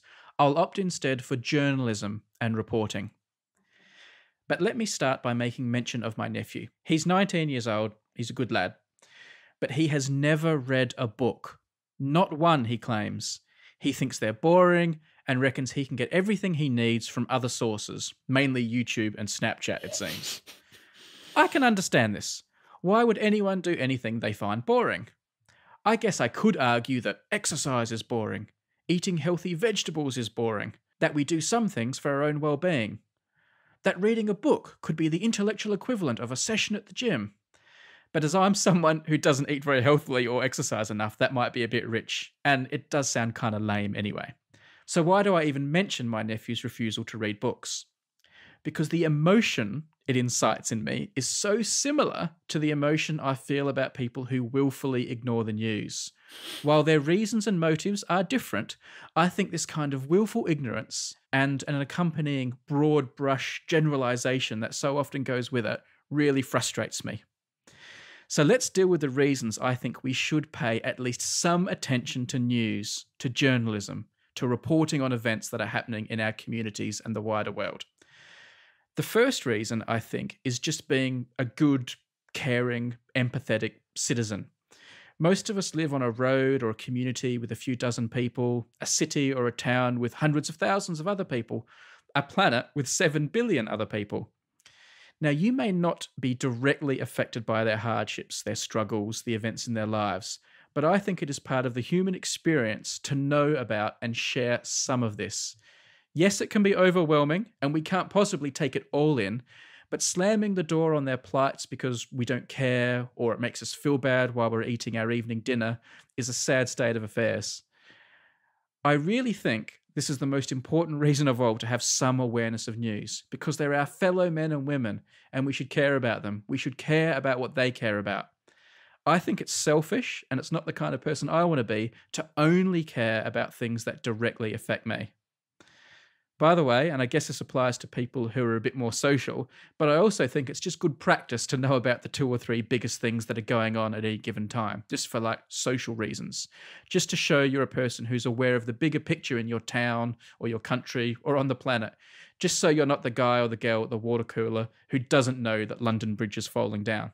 But another more important reason I think we need to pay attention to journalism is because a well-informed citizenry is pretty important to the way people in power can exploit us. Knowing what governments are doing, what political leaders are doing, what courts are doing, what the police are doing, what big business is doing. The Fourth Estate, our reporters, play a key role in this accountability. Public opinion is very important to people in power, whether it's polls, elections, or consumer habits. And I think it's important that public opinion is based on factual information, not misinformation or no information. Where that factual information will come from, if not from journalists, is something I don't know. It certainly won't come from the governments and businesses themselves. And I can't see anything in the world of social media taking the place of old-fashioned journalism. If anything, much of what I see happening on social media seems to be a step in the wrong direction. Now, clearly, this is where someone listening might be thinking, well, journalists hardly do a good job providing useful or factual information. And yes, I was once a traditional newspaper and TV journalist and have some skin in this game. But I think this blanket dismissal of journalists and large media organisations is silly. Just as silly as my nephew arguing that all books are boring, or saying that all YouTube videos are frivolous, or all politicians are corrupt, etc., etc. Yes, there are bad journalists and bad media organisations. Citing the examples of certain rolling news channels or some of Britain's scummiest tabloid newspapers are easy pickings. But there are also a lot of good journalists, a lot of good newspapers, good news websites, good TV news programs. Yes, even the good ones have their faults, and they should be held to account for their misdeeds. But this dismissal of journalism because of those easy targets is, well, lazy. Now, I'm not saying that we all have the same appetite for news, that we should all sit around and consume news for hours each day. I'd even argue that my own news appetite is quite low much of the time. I really only skim a newspaper for 5 to 10 minutes over my breakfast and maybe dip into a website in a quiet moment just to see what the few top stories are. I'm also not recommending what sources of news an individual should use. Everyone has their own preferences, trusted sources, and stylistic preferences. But I think a willful decision to avoid news is unhealthy.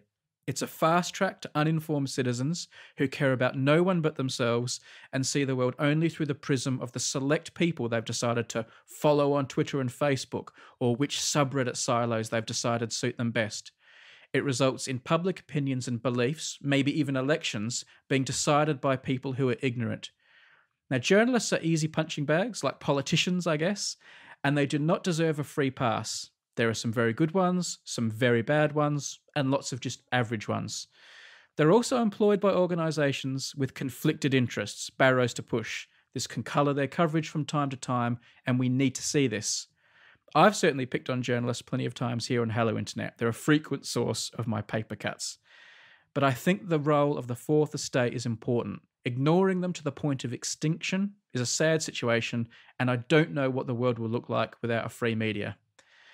My last point is this, and I can never expect someone like you, Gray, to change your mind and suddenly become someone who consumes news, any more than I can expect my nephew to suddenly start reading books, or me to start eating salads.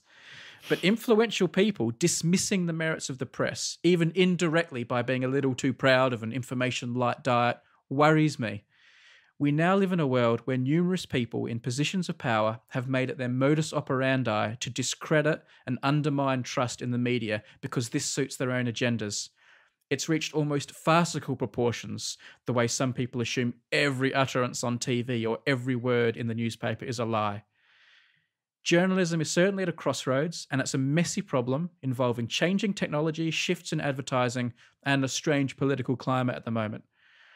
I don't think it's necessarily our job to advocate, subsidise, or save journalism. It has evolved as a business, and maybe that's how it will die. But I do feel like there's a little more to the role of journalists than just filling the gaps between advertising.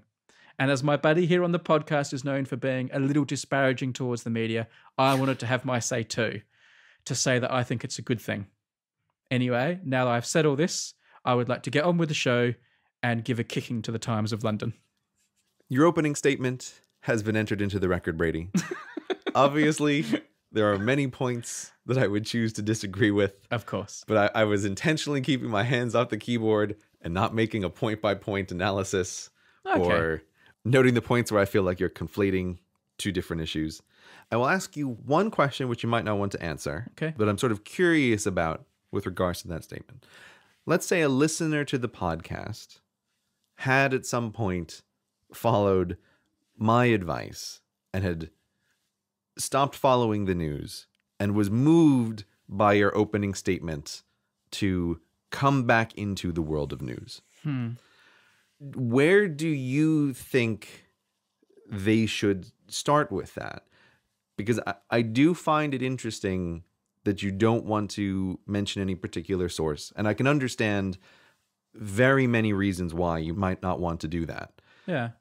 But I feel like that comes to a particular feeling that I have sometimes of, where do you think they should go if they are moved by your statement? Yeah, I mean, the reason I don't want to answer that is because I don't want to get into that kind of mix in a way. I think it's different for everyone. Mm-hmm. I would say there are certain newspapers, I guess, that some people refer to as papers of record, which are newspapers which supposedly are a little bit less politically biased, which are hard to find in the UK, but, they're around. So I would say maybe, newspapers or websites that have less of a political agenda, I guess, is one thing I could maybe suggest. But I think there are lots of options. I don't want to start recommending it because I think this is what we do. We'll get lost in the weeds and we can find examples of where people have mucked things up. And I think people need to find their own way and their own sources. I'm genuinely, I am not trying to trick you here. I know you're not. I'm not trying to get you to name a name and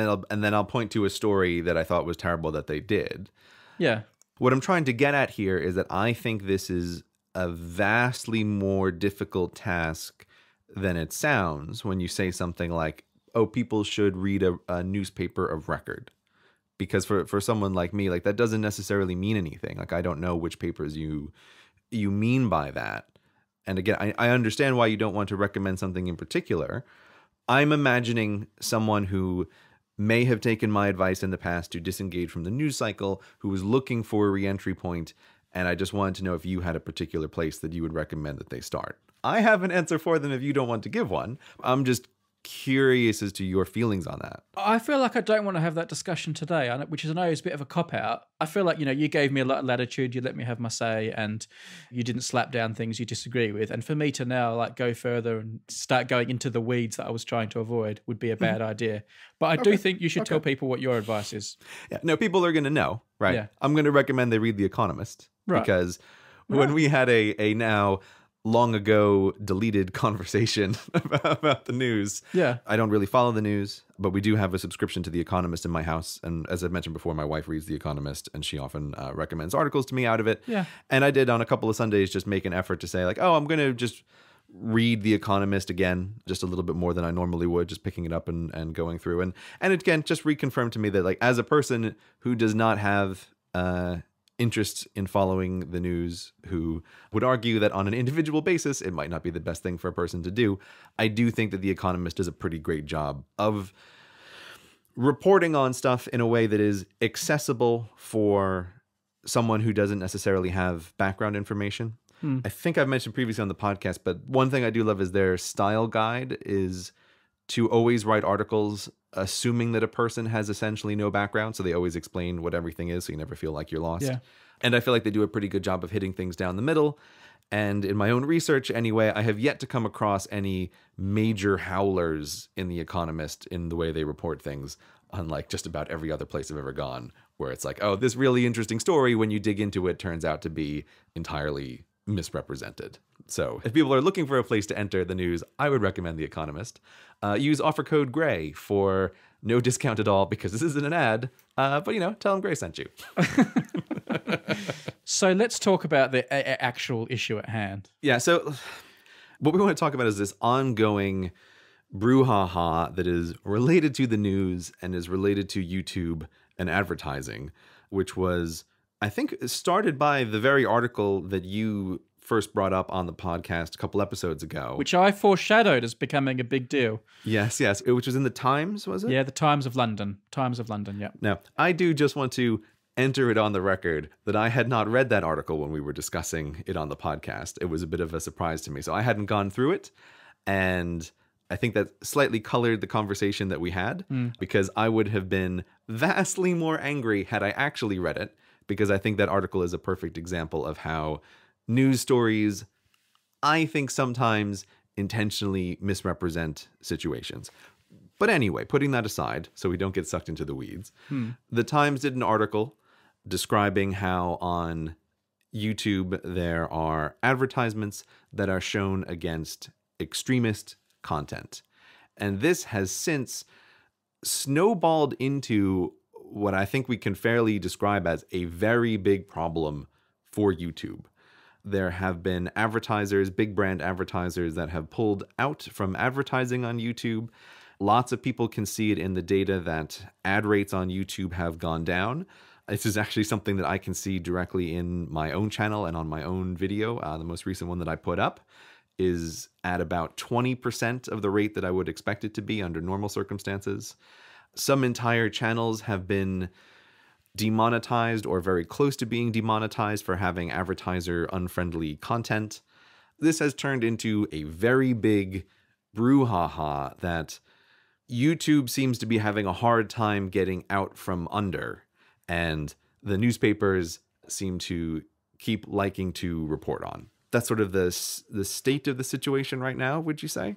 Yes, I think that's a pretty fair summary. Okay. I guess my more emotional reaction to this and my feeling about it is I am infuriated with this whole topic because I view this as a self-serving storm that the traditional news industry is cooking up that works tremendously in their favor, and that is essentially a total non-problem on YouTube, but that they can use to constantly hit and berate YouTube over. Like the question of the massive amount of content that is uploaded to YouTube, there is always going to be something that someone is able to point to as objectionable that YouTube will not be able to remove immediately. I view this as a kind of problem that is just intrinsic to the medium and is never going to go away. But the scale of the problem is never reported in these stories. Right? So all of the examples I ever see are examples on videos with very low view numbers, on channels that are essentially not watched. And these are brought up as examples of, oh, look how big companies like Pepsi are funding terrorism through YouTube. And there's never any context of scale given to this. That's my frustration, is when I see these things, it seems very much like these stories are not intended to be vehicles to well inform the public of how the YouTube advertising system works and how this process is happening and how an advertisement might end up in front of a video that it doesn't want to be in front of. There's no elucidation of this.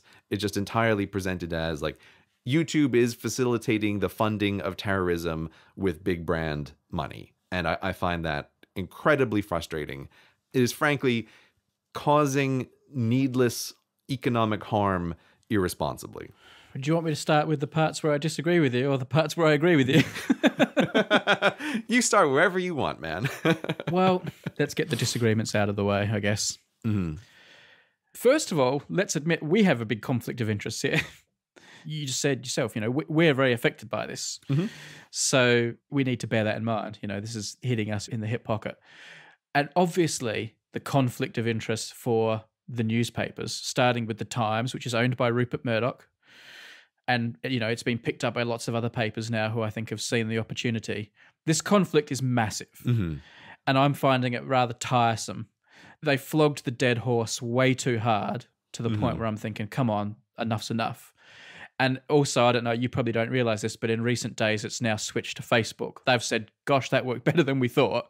And now they're targeting Facebook and they're looking for examples of, pedophiles on Facebook and all this sort of stuff. So that's really funny. I feel like shock surprise there because it's like Google and Facebook are something like 80% of all the advertising money spent on the internet are spent on those two websites. Yeah. So I was like, oh, you turned your attention to Facebook. Yeah. Color me shocked. I know. So I'm a little jaded and cynical about it. Mm-hmm. And I'm also rather jaded and cynical by how they keep referring to these investigations they're doing. Oh, and I don't think they have done like an undercover investigation. They've probably used Google, ironically, but they've just basically searched for extremist content. I mean, anyone can do this. This is not an investigation. They've just done something that any 5-year-old could do in 10 minutes. Yeah. So bigging themselves up as these people who've uncovered some mystery frustrates me somewhat.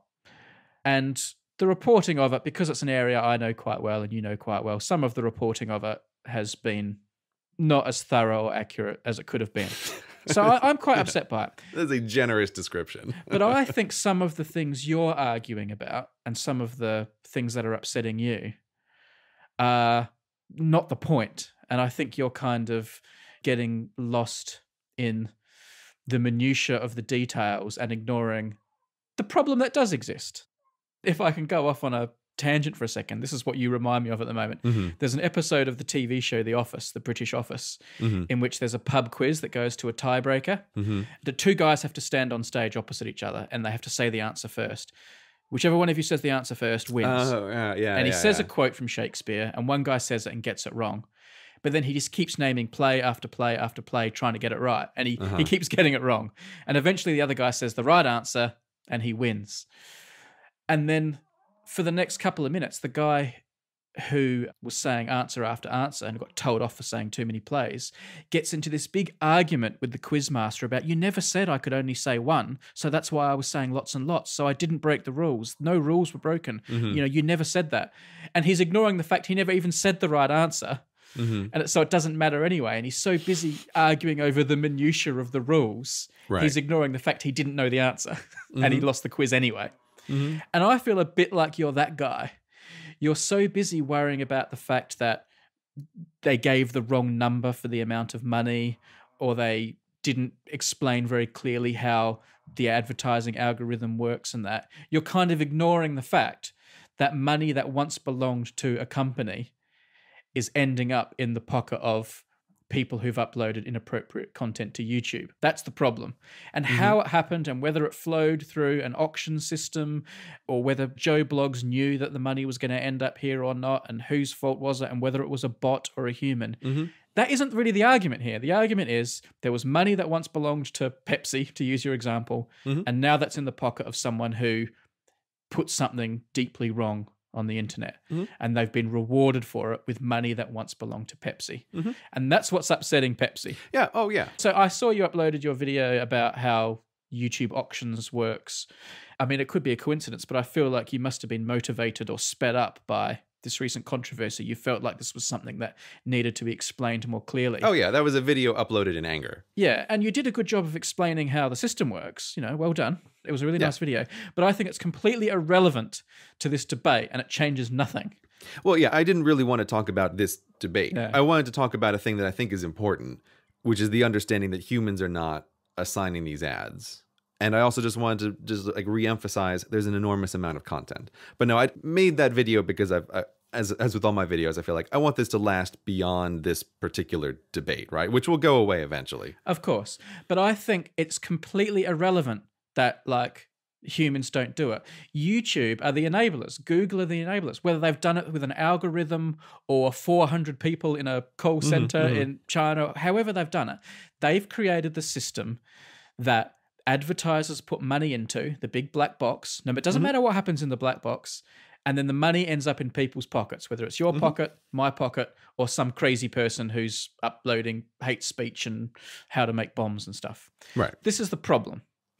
And if the extent of the problem's being exaggerated, that is an issue. Don't get me wrong. But I do think a problem exists. I've always thought it's a problem, just like I think it's a problem that freebooters get money. Do you remember, I've said this a couple of times, I've even said it on the podcast, that I think the best way to get freebooting dealt with would be to get in the advertisers' ears and say to them, did you know that you're advertising on stolen content? This is exactly what's happened. The Times have gotten in the ears, via the power of their newspaper and their influence, have gotten in the ears of the advertisers and said, do you know that some of your money's ending up here? Now, they've done it with what I think is a more disingenuous motive, but that's exactly what's happened. And YouTube have been caught doing the wrong thing. Yeah, see, like that, and they've had to act. They've been penalised for it. I know it's been skewed. You can go ahead and explain how it's been skewed.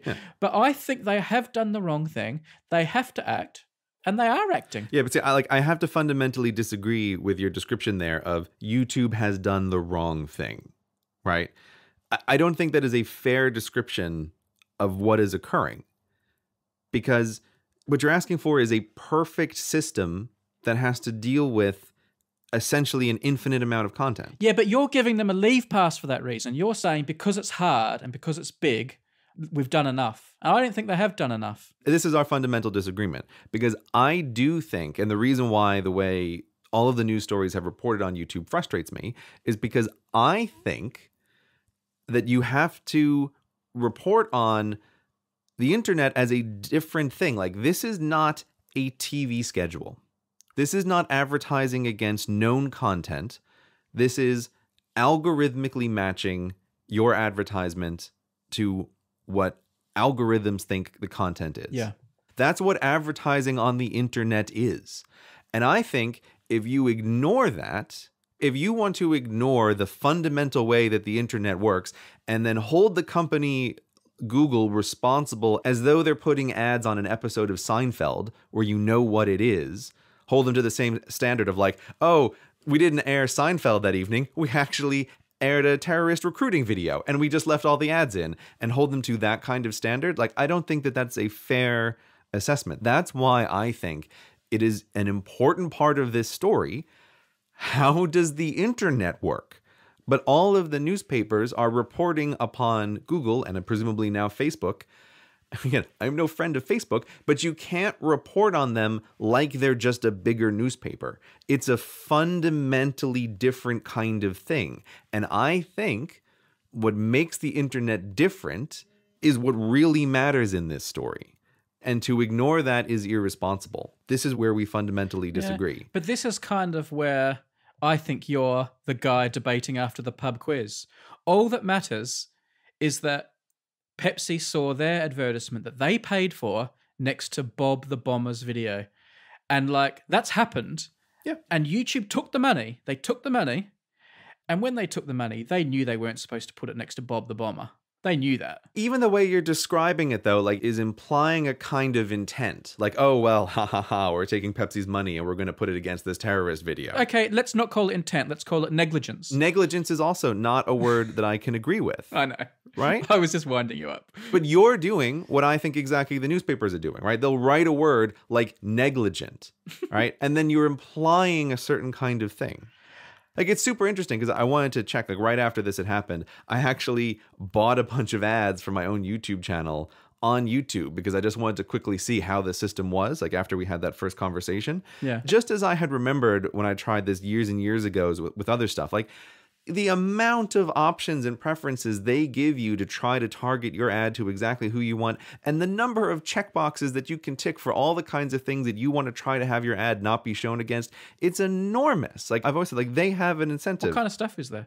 Oh, they have all of this, like, inappropriate content, but they also have things like gambling. Like, they have a bunch of related kinds of things. Like, you might not want your ads to run against this. Right? Or they have like mild violence. They have a whole bunch of categories that you can specify you don't want your ads to run against.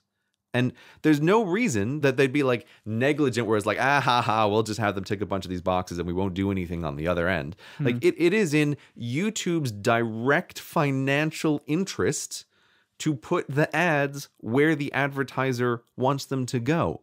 It's not a kind of negligence. To an extent, that's not completely true.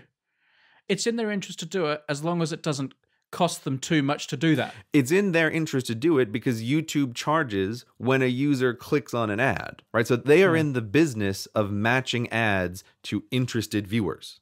Yeah. They're not selling billboards on the highway here. At a price, though, at a price to them. They're in the business of doing that at a price to them that isn't too great. Like, they can't employ 400 million people to do it. Right. They employ no one to do it. They employ a computer to do it. There's not a huge cost on the other end. There's not a big army of people where they're like, oh, if we get these people to slack off a bit. Right. This is Google's whole thing is this kind of AI and categorization. Right. This is their whole DeepMind project. Like, this is everything they do is making this stuff good. Yeah. And so that's why I think if you ignore this, that is a kind of negligence. If you just ignore how this system is different, how YouTube is in the business of categorizing decades worth of content every day, and you find the couple of videos that no one has watched, and you keep refreshing and refreshing them until you find an ad from a big company that you know you can bully, because I think the other side of this is, I don't disagree with any of these big companies from pulling out, because I think the newspapers and the news are able to bully these big companies into negative PR campaigns to move their money elsewhere. That's definitely true. I definitely agree with that. Yeah. That the news is causing the very problem that they're threatening will happen. Right? Like, boy, won't it be terrible news for you if we keep writing stories that associate your brand name with horrible thing in the title, which is exactly what we want to do.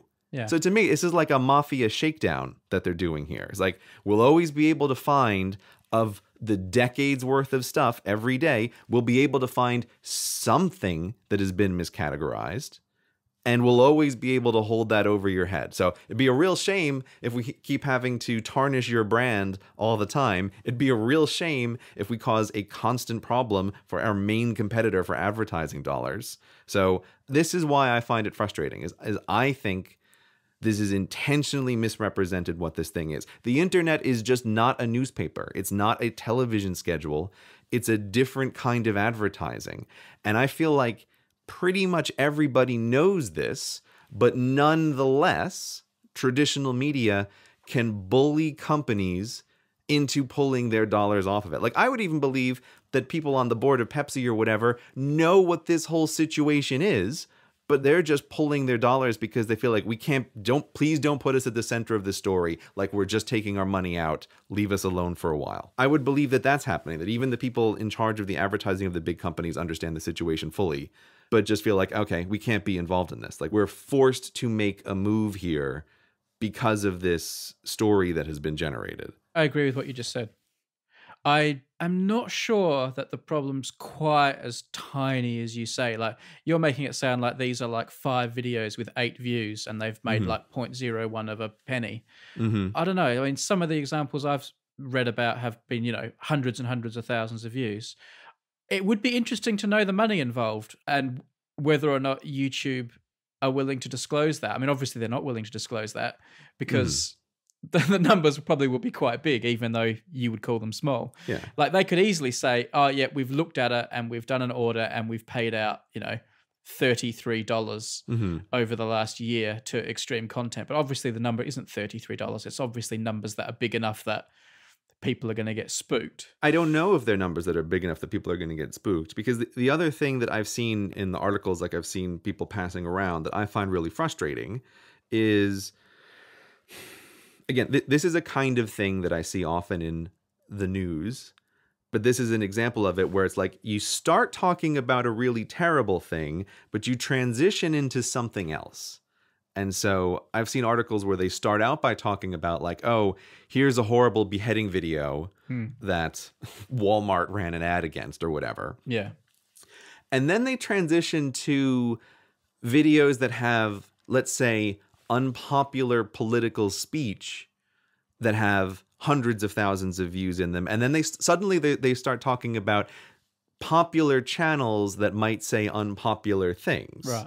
And it's like, whoa, you've done like a switcheroo here, because you're kind of implying that this horrible thing is getting the numbers of this other thing that you're talking about. Yeah. And if I didn't follow this world as closely as I do, I would not be aware of what has just occurred. Like, if I'm just reading an article, suddenly I think there are channels on YouTube that show terrorist recruiting videos that have millions of subscribers and hundreds of thousands of views. And it's like, those things don't exist. Yeah. Those are not on YouTube. And so that is just another thing that I find really frustrating, where it's like, you news article or news story are like, you're no fool. You're deliberately doing this thing of like, talk about the horrible thing and then switch to the maybe controversial thing, but act as though they're the same. Like, it's a kind of false equivalence. I think some of them are fools, by the way, though. I think in some cases they don't even quite get it themselves. I don't think they're as clever as you think. But well, there we go. Score one for the journalist then. Right? Are they malevolent or just fools? Yeah. I think that's exactly what you said, Brady Heron. I'm going to put that on a No, poster. I think you're right. I said in my statement, in my now famous statement, I did say that, you know, there are bad journalists out there and they need to be called out. And I think some of this reporting, you know, it's perfectly fair to call out, and, you know, you make some good points about it.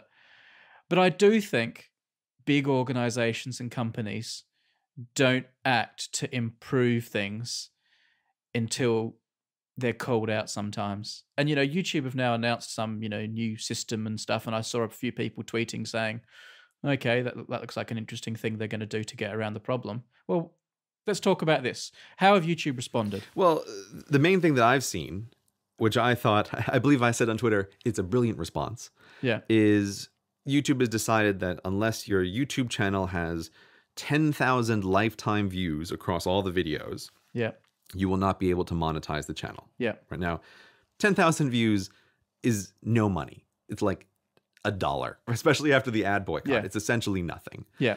So this hurts no creators, right? Nobody with less than 10,000 views is making a living on YouTube. And I thought this was a fantastic response because I viewed it essentially as YouTube had to be seen doing something. And here's them able to say like, okay, look, we're going to do this because we know that the videos people are pointing to have essentially no views, right? That they're getting flagged and they're getting pulled out of the system really fast. And so since the view numbers on those things are so small anyway, we can set a comically low threshold before videos can be monetized. I think YouTube's response shows exactly what the level of the problem really is. It's like, okay, fine, we have to be seen to be doing something, so we're going to implement a, quote, solution to fix this trivial problem. I think it was a good PR move on YouTube's side. Like, I think that was a good decision to do. But what I don't think is happening is behind the scenes is YouTube is going, oh, geez, guys, we were never trying to find bad content before. And we were just taking all of Pepsi's money and running it on these horrible ads. Like, shucks, we better stop doing that. I think, again, with YouTube in particular, they already had a hell of an incentive to do this. So I really don't think that there's something going on at YouTube where they're trying to like improve their categorization algorithm more than they already were doing. But if they'd already had this system in place, this 10,000 view system, wouldn't it have been the case that there would have been no beheading videos with Walmart ads next to them in the first place, and they wouldn't have had this ammunition? Okay, yeah, right? Yes, I would agree with that. But what I'm saying is, I think the amount of money here is so trivial that it is nothing, right? So what you're asking is the difference between a literal zero problem and a essentially near zero problem. Like, I don't think that difference is a significant difference. Well, it must feel significant when like your stock price goes down by $1 billion. But this is my whole point. It feels significant because the news has made a thing out of nothing to their own advantage. Should YouTube have seen it coming? I don't know if YouTube should have seen it coming because I feel like you can't possibly see how your enemies are always going to attack you in the future. But this seems like a really obvious attack to me. I even suggested it in the context of freebooting. Shame advertisers by showing them what their content is being shown against. Like, it seems like an obvious tactic. If you'd sat me down and said, Brady, we need to stop people advertising on YouTube, give us some ideas, I think I would have come up with that in the first hour or two. Okay, right. Yeah, you're coming up with ways to attack YouTube. Yeah. You're not selling me on, like, what an amazing piece of investigative journalism they're doing here, right? No. But what I'm saying in the context of should YouTube have been prepared for it and said, we need to make sure that, like, we're not open to this attack because it's such an easy attack. You know, I'm not saying it's not trivial. I'm saying it's easy to do. I guess I sort of see what you're saying here, but I feel like you're giving into my whole premise then that this whole story is like a made-up nonsense story, right? Like, isn't that surely the infuriating part? And it's like a gigantic company is never going to be able to protect itself from generated fury. You can never possibly foresee all of the ways that your enemies are going to attack you, especially if they're able to spin up non-problems into gigantic problems. Yeah, I guess what I'm saying is it does seem like an obvious one to me.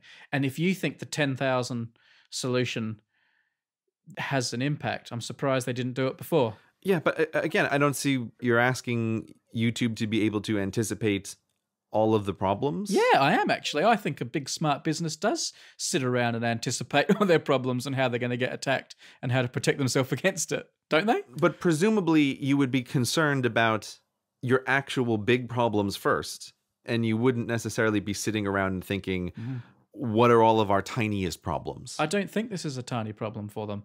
I think it's been shown to not be a tiny problem for them. Again, this is where language is a thing, though. Yes, this is now a real problem for YouTube that has been spun out of bullshit.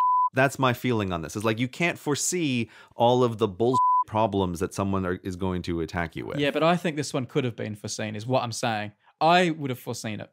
Well, that's because you think like a yellow journalist, Brady. Right?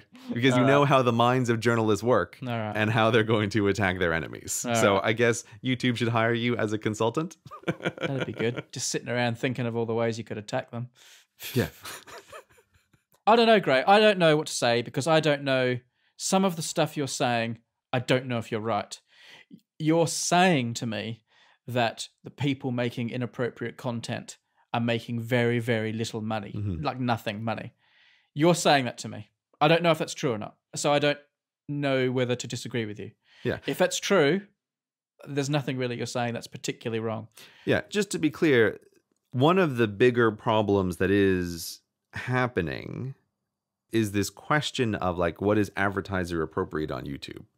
This gets very quickly into a realm where it's very hard to know what is happening.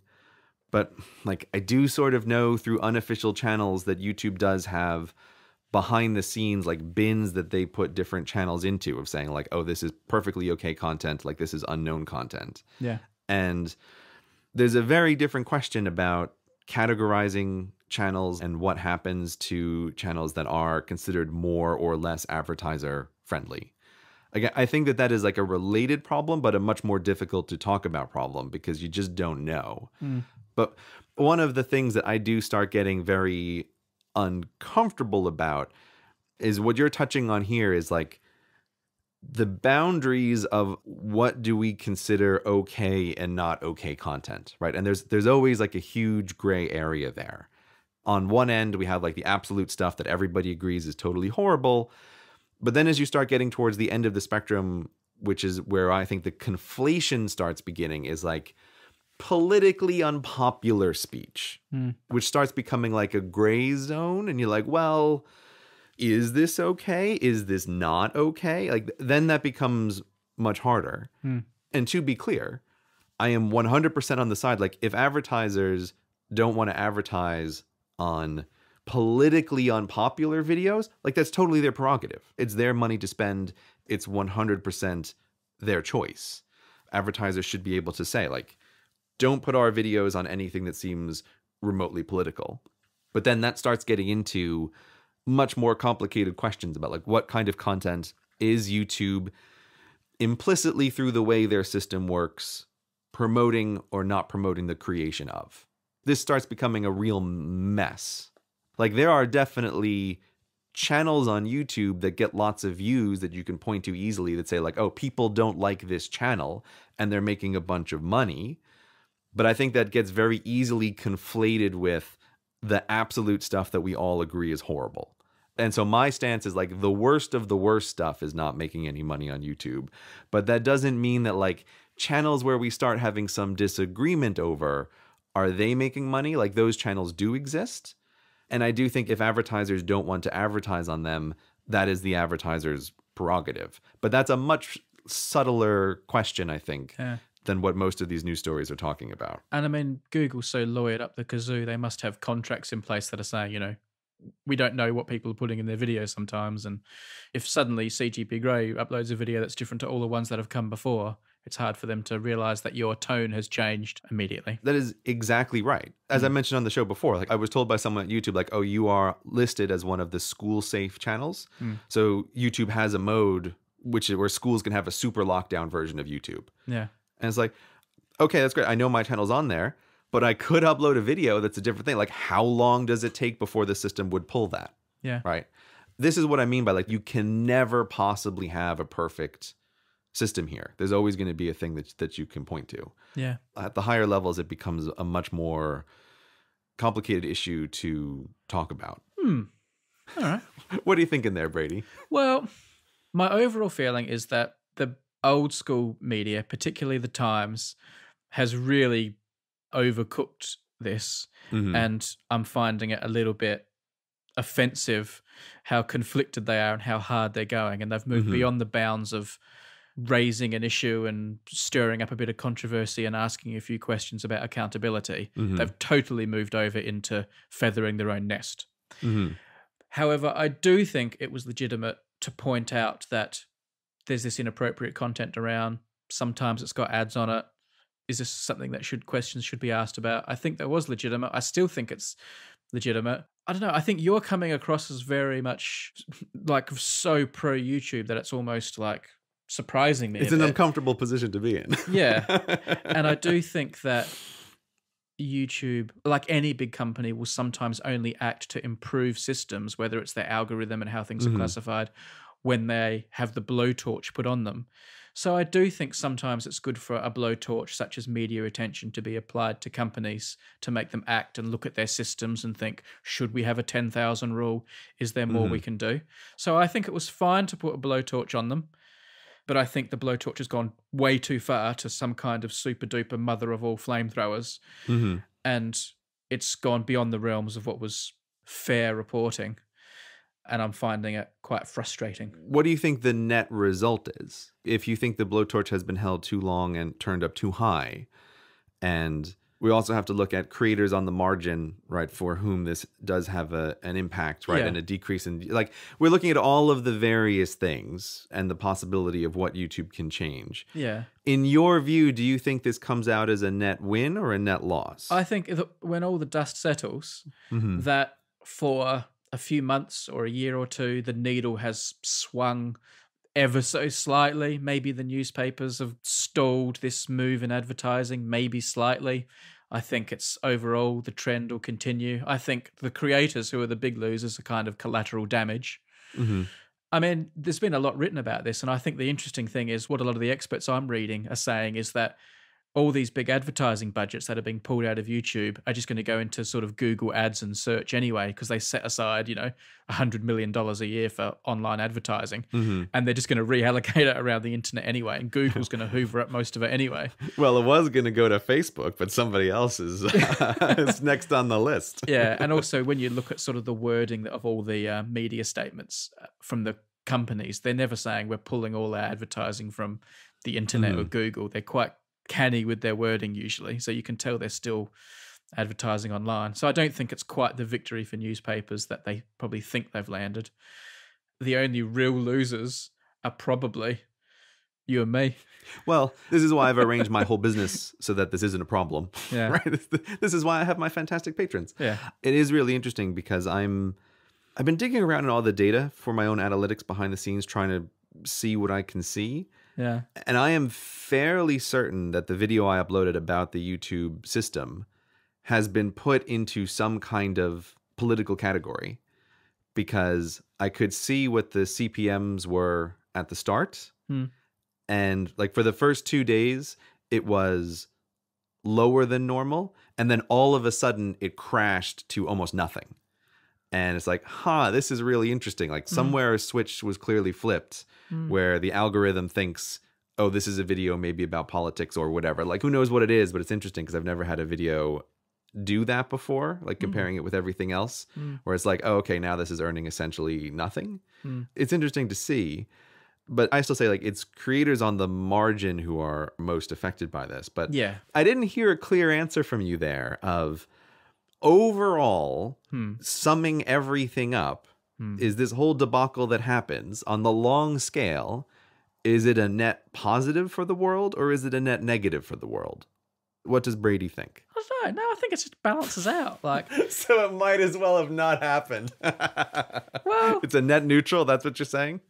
like everything in the world, there are like winners and losers. Who are the winners? I feel like this is very important. Who do you think is the winner in this situation? Who comes out better after these news stories? Well, I'm sure if you asked Google and YouTube if they could turn back the clock and have the stories not appear, they would say, yes, let's have them not appear.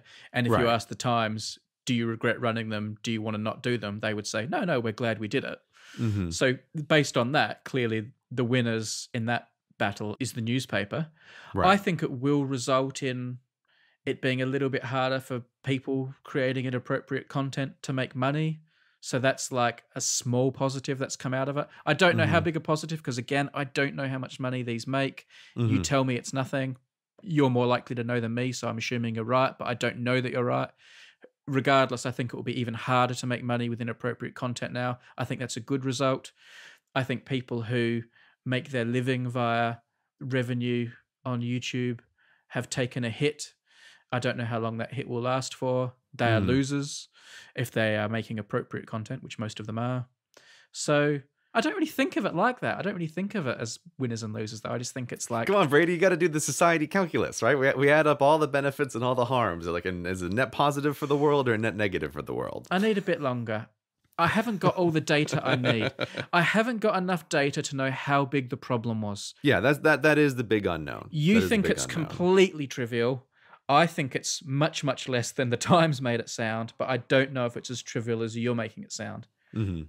I don't know if it was a problem. I think it kind of was a problem, but if these videos have made like half of 1 cent and they just screen captured the one moment in history Mhm. when an ad was served against it, then okay, it was not a problem. I tend to think it must be a little bit worse than that.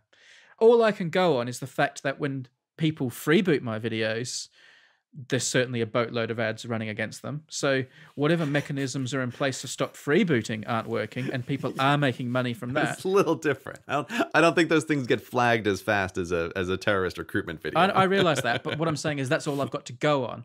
Right. So, and if that's all I've got to go on, then history has shown me that these hosts of media aren't particularly super red hot on doing this. They do it, they get around to it. And if this has made them improve their systems a bit, if the new 10,000 rule is a big positive, then something's come of it, I guess. But don't get me wrong, I think it was a bit scummy. The Times have overdone it. They're continuing to overdo it. It's driving me crazy. It's making me a little bit mad now when I read it each morning. It's like, just because of the brazenness of it, I think, more than anything, like the obviousness of it. I just find it a little bit, bit yucky. You know, like, I don't care about Facebook, but like, I actually don't like Facebook. No, I don't like Facebook either, yeah, right? You know, I still don't want to see their business slandered, essentially, by supposedly reputable news sources. I don't know, Gray. I've done a really terrible job of answering your question because I don't really think of it in terms of winners and losers. It's been a bit of a mucky episode, but, you know, a Walmart ad running against one beheading video is also unfortunate. I understand why it happens in the system we work in, but I think you're a lot more of an apologist for these automated systems than I am. Apologists. Yeah. Apologists. Yeah. Realist, Brady. Realist. Yeah, realist. I think you can always make it better. And I think they don't invest in making these things better until they felt the heat. I don't think they should have felt as much heat as they have. When this much money moves around and investment is pulled, real lives are affected. And we shouldn't forget that as well. But I also think, like, in general terms, one of the roles the media can play is holding businesses to account that aren't doing enough to do their job properly. I don't know if that's what happened here.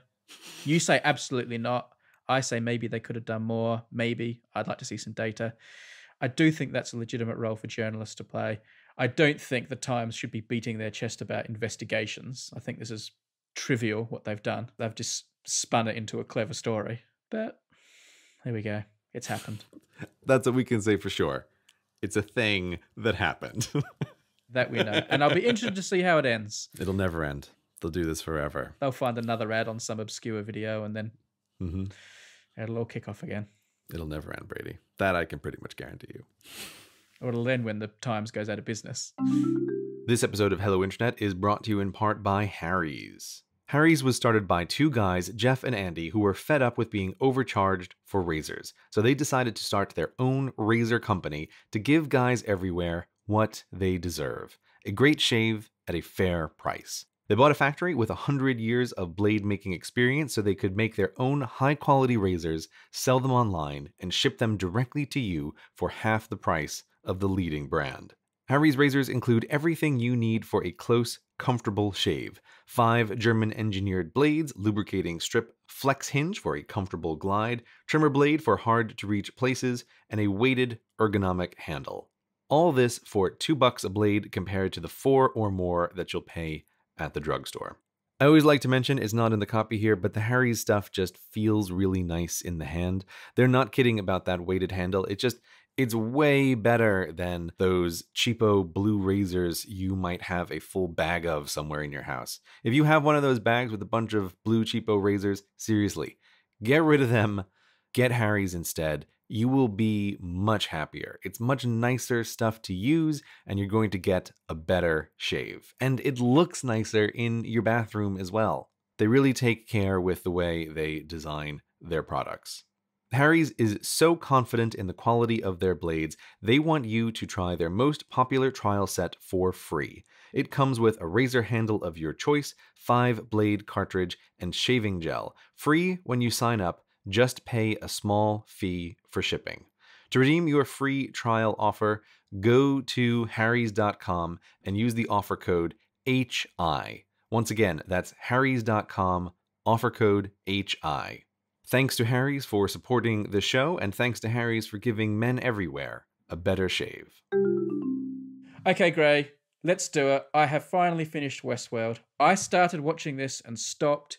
Then you told me you'd watched it and finished it. So I went back to it and finished it so that we can both speak from position of knowledge. Yes, although at this point, it has been quite a while since I've watched Westworld. Right. So I think our conversation might be somewhat brief, but I'm happy to discuss Westworld a little bit because everybody seemed to want us to at least touch upon it. Yeah. And as I briefly mentioned when we first brought it up, but you wanted to cut me off, this is an example of people recommending a thing, recommending it in the right way, simply just saying, watch Westworld, not mentioning anything about it. And I watched the thing and I definitely enjoyed it. So this was a good recommendation from the audience, from my perspective. Now, since the Brady rule is that you have to lay your cards down on the table, Yep. we can't play poker No. across a smoky table Yep. with guns on our side. Yep. We have to just put it down on the table. Yep. What did you think, Brady? What is your opinion of the Westworld? Well, we've both kind of tipped our hands a little bit. Yeah, but you didn't finish it, so it doesn't No, count. but I did stop because I wasn't enjoying it. Mm-hmm. And a lot of people did say to me, no, stick with it. It gets better. Which I don't agree with. I kind of do agree with it. I do agree with that. Huh, I enjoyed the interesting. Okay. second half more than the first half of the series. Mm-hmm. So should I go first and say a few of my thoughts? Yeah, but so is that you liked it? This is worth watching. This was a good use of my time. Okay. It's All a right. high quality show. It's well made. It's thought provoking. It's interesting. It has a lot to recommend itself. And I would say watch it. If someone said to me, Brady, I'm thinking of watching Westworld, should I do it? I would say, yes, definitely do it. Okay, great. That's what I wanted to know. That's Yep. what I was interested to Yep. hear. And Yep. frankly, I feel a little bit relieved that that is your opinion. Yeah. Because my feeling is like if someone watches 2 episodes of Westworld and they don't like it, I don't think I could confidently say you should go on and continue to watch it because I feel like it is what it is right from the start and right through the end. So it's interesting that you had a bit of a different experience, that you liked it more as it went on. Okay. I can maybe explain why that's the case. I'll say the things I didn't like about it Okay. because that's always the most interesting. Yeah. It's the easiest and the most fun is to complain about stuff. Yeah. Now, Westworld started at a slight disadvantage because I think I don't have a natural affinity for the Wild West genre. Yeah. And half the show is kind of Wild Westy. Obviously, half the show is in all the cool, super high-tech labs, but half the show is out in the theme park where it's all Wild Westy. And I just don't have a natural enjoyment of the Wild West genre. Don't Australians have like a Wild West? There must have been like cowboy genres out in Australia, right? Yeah, we had our frontiers and that. That doesn't mean that I like the genre in films, just because I'm from a country where we had a frontier. No, I disagree. 100% of Americans love the West. That's how that works. Okay. So that was a slight disadvantage for me. And I certainly enjoyed the moments in the labs and things much more than the scenes out in the park. Mm-hmm. That appealed to me more.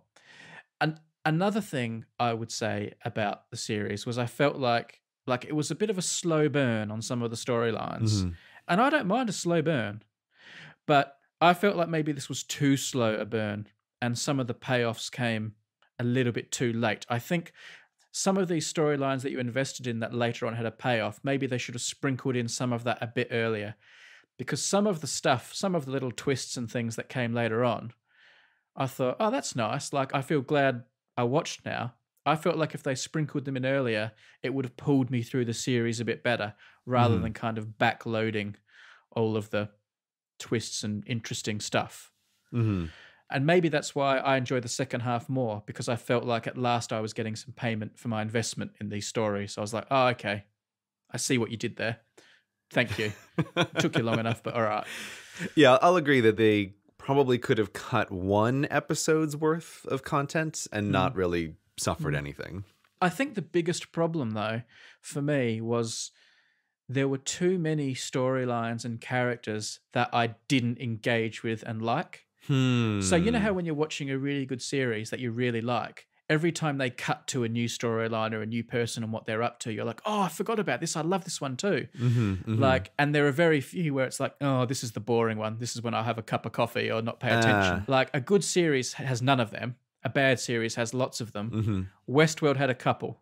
Like there were a couple of times when it was like, oh no, I don't like this one. I wish they'd go back to the other one. If you remember, which were some of the storylines you found less engaging? I can't specifically remember now in hindsight, but a lot of it was groups of people riding around on horses going places that I didn't really know where they were going and why they were going there.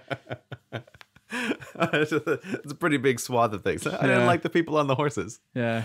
Just to mention very briefly, not to interject, but a thing that I found really interesting. So one of the ways I like watching a series like this is I sort of binge it all. And then when it's done, the exciting part for me is like, now I'm going to go on Reddit and see what the discussions are when the whole thing is done and over with. Yeah. Like I find that a very enjoyable part of some bingeable TV shows is like, I don't want to follow this as we're going along, but I'm very interested afterward. And like a perfect example of this is like Mr. Robot or Stranger Things, where people can point out stuff that you didn't notice. And so it's the same thing with Westworld. It was like, okay, great. Now I want to go find all the details that people have found and all this fabulous stuff. But one of the other reasons that I think is very interesting is it seemed like there was a big consensus that people did not like the one storyline in particular, which was about the madam trying to escape from Westworld. That had like a whole bunch of thumbs down of her constantly waking up in technology land and trying to escape from Westworld. And it's like, it's really interesting to see how there can be a strong consensus about a thing that I think if I had seen people talking about that going along, it might have infected my mind. But I thought like, oh no, I like that part. I had no issue with it whatsoever. So that's why I was just kind of curious to see, like, did you hit upon the thing that at least commenters on the internet seem to dislike the most? I liked that storyline. I liked her as a character. Like I was interested in her. Like it kind of lost a bit of puff towards the last episode or two. Yeah. But overall, I liked her storyline, the Thandie Newton's character. But the weak link for me for the show in terms of this kind of thing was in a show filled with like really good actors and actresses was Dolores, who was such an important character to the show. Like, and she just got more and more important as it went along to the end where she was super important. I just never really liked her. And I don't know if it was the way she was written or if it was the way she was acted, but I just never cared about her at all. Like, I mean, I know she's a robot and stuff, but like, You can care about robots. I know. I just never. She was a big weak link to me from the first 5 minutes of the series right to the end. I never warmed to her. I never cared about her. I never wanted bad things to happen to her or good things to happen to her. She just left me completely cold in every way. And because she was so pivotal to what they were doing, I don't know who the actress is actually, or if she's like some mega superstar, but I felt like they could have done with like a real heavy hitter in the acting department in that role. Because, you know, you got Ed Harris and Anthony Hopkins and you got some good actors in that show and really like people who just really captivate you. And she just was the opposite. Maybe it was supposed to be that way and like it was some act of genius, but she was a real weak link in the show for me. And one last criticism I'll make before I hand the floor to my good friend is a criticism you often make, which I think is one of my favorite ways you criticize things, but it is always a criticism, is your whoa dude criticism.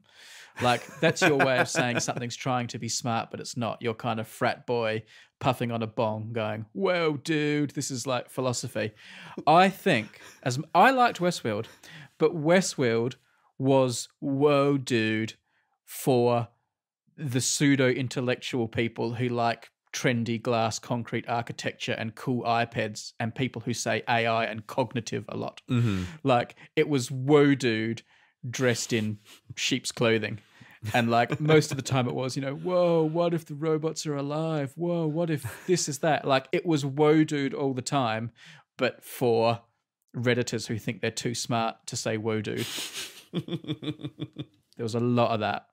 I like how you portray that as a general criticism, whereas it was a criticism of one particular book was the woe dude. But I totally get what you're saying. And this is always, whenever watching anything, that you have a feeling of, if it strikes you, you're always willing to go along with stuff. And if it doesn't strike you, you're not willing to go along with stuff. Like, that's how all movies and media work. And I can totally see how, especially in the earlier episodes, if you're not going along with it, like the ridiculous set where it's like we all work in 100% glass offices can feel like it's a little much. I can definitely see that. And they do have a little bit of their techno jargon when they're talking about, oh, these robots, they have reveries and they're able to remember their past selves. It is a bit like, you're going a bit far here. Like, this stuff doesn't really matter, these details, and it feels like you're just doing something to do something. So I can see how you could feel that at certain parts in the show. But I liked it. I am genuinely glad that you liked it. I'm glad that you didn't feel like it was a waste of your time. No, definitely not. Tell me your thoughts about it. Tell me what captured you and what you liked and didn't like. Here's the problem for me, Brady, is I feel like this show was the center of a bullseye for a few things that then allowed me to go along with a whole bunch of other stuff. And so, center of the bullseye number one is, I love this environment of, it's the Wild West, but it's also the future. I love this in Westworld. I love this in Firefly. One of the video games I play the most, called RimWorld, is also set in this kind of like, it's the Wild West, but it's also the future. I don't know why, but I feel like this setting really nails it for me. I feel like there's something about the fact that, like, the American idea of the Wild West is such like a made up thing anyway. Like, what Americans think the Wild West was is like nothing at all like what the actual Wild West was. Something about that to me kind of lends itself in a strange way to the science fiction genre. Like, it's such an artificial setting that I think using it as the setting for this park just works perfectly. It's like, this Wild West, it wasn't real in the first place, and now we're creating like a little fantasy place for people to ride around on horses. That is totally the center of the bullseye for me. The other thing, which is going to be a little bit hard to explain, is this show was very enjoyable to me on another level, which is, I have played in the past massively multiplayer online role-playing games. So things like World of Warcraft. And I would just love to know, but like, I think the writers of this show had to be fairly heavily influenced by the way those games work, because so much of this show felt like, oh, we're going to do World of Warcraft, but we're going to put it in a real world setting. So there's lots of elements in the show that I felt like I'm enjoying this on two levels, because it's like, oh, the show is happening, but it's like they're kind of calling out, oh yes, some of these characters, these are where quests begin, right? This is the exact way it works in World of Warcraft. These are the narratives, they call them. Yeah, the narratives, right? But it's like, in World of Warcraft, those characters have like golden exclamation marks above their heads. So you know, like, this is where a story can begin. Yeah. Or the idea that like it gets more dangerous the further out from the center of town you go. It's like, oh, of course, there's like the protective starting newbie area, just like in all of these games. And the further you get from that, the more dangerous it gets. So I feel like there were so many things that felt like they were intentional calls or references to a particular kind of way that certain video games work. And then that works for me on an additional level, because in those games, I never really care about the game at all. I only care about just exploring, like, and riding around on a horse. And then so it's this double thing where it's like, oh, of course, in Westworld, what do? They're riding around on horses. Like, they're exploring this whole world. Yeah. So I felt like, again, it just hit me in the right spot in a couple of ways. Yeah. That a bunch of stuff that in another show I might have been annoyed with or find tiresome, I felt very happy to just go along with it. So I felt like I was really on board with this show. Yeah, okay. And just in a way that TV shows are made, like what you were saying before, I felt like this is a well-crafted show. I like it when it feels like effort has been put into making an interesting watching experience. I thought it's a show that did a great job of naturally exploring its own premise. Yeah. So a lot of the things that they did of like, oh, of course, we're in an amusement park where some people are robots. And so since those people who are robots, they don't age, we can show you things out of order and you won't realize it until later. Yeah. Because the robots are always looking the same, but the people who aren't robots look different. I didn't see that coming, to be honest. That was quite well done. Yeah, I have to say, like, sometimes when you're watching shows, you feel like, oh, I know where this is going. Yeah. And even in a show like this, you're like, someone's going to be a robot who isn't a robot. Like, obviously, right? We know this is how these stories work. Yeah. But I still felt like they did it in an interesting way. Adding in this fact that you're constantly seeing stuff out of order and not realizing it added to the interestingness of it. And I went back and watched a few of the earlier episodes again, knowing that. And I was like, oh, yes, this is doubly clever. Like, I'm getting an enjoying viewing experience the second time through in a different way.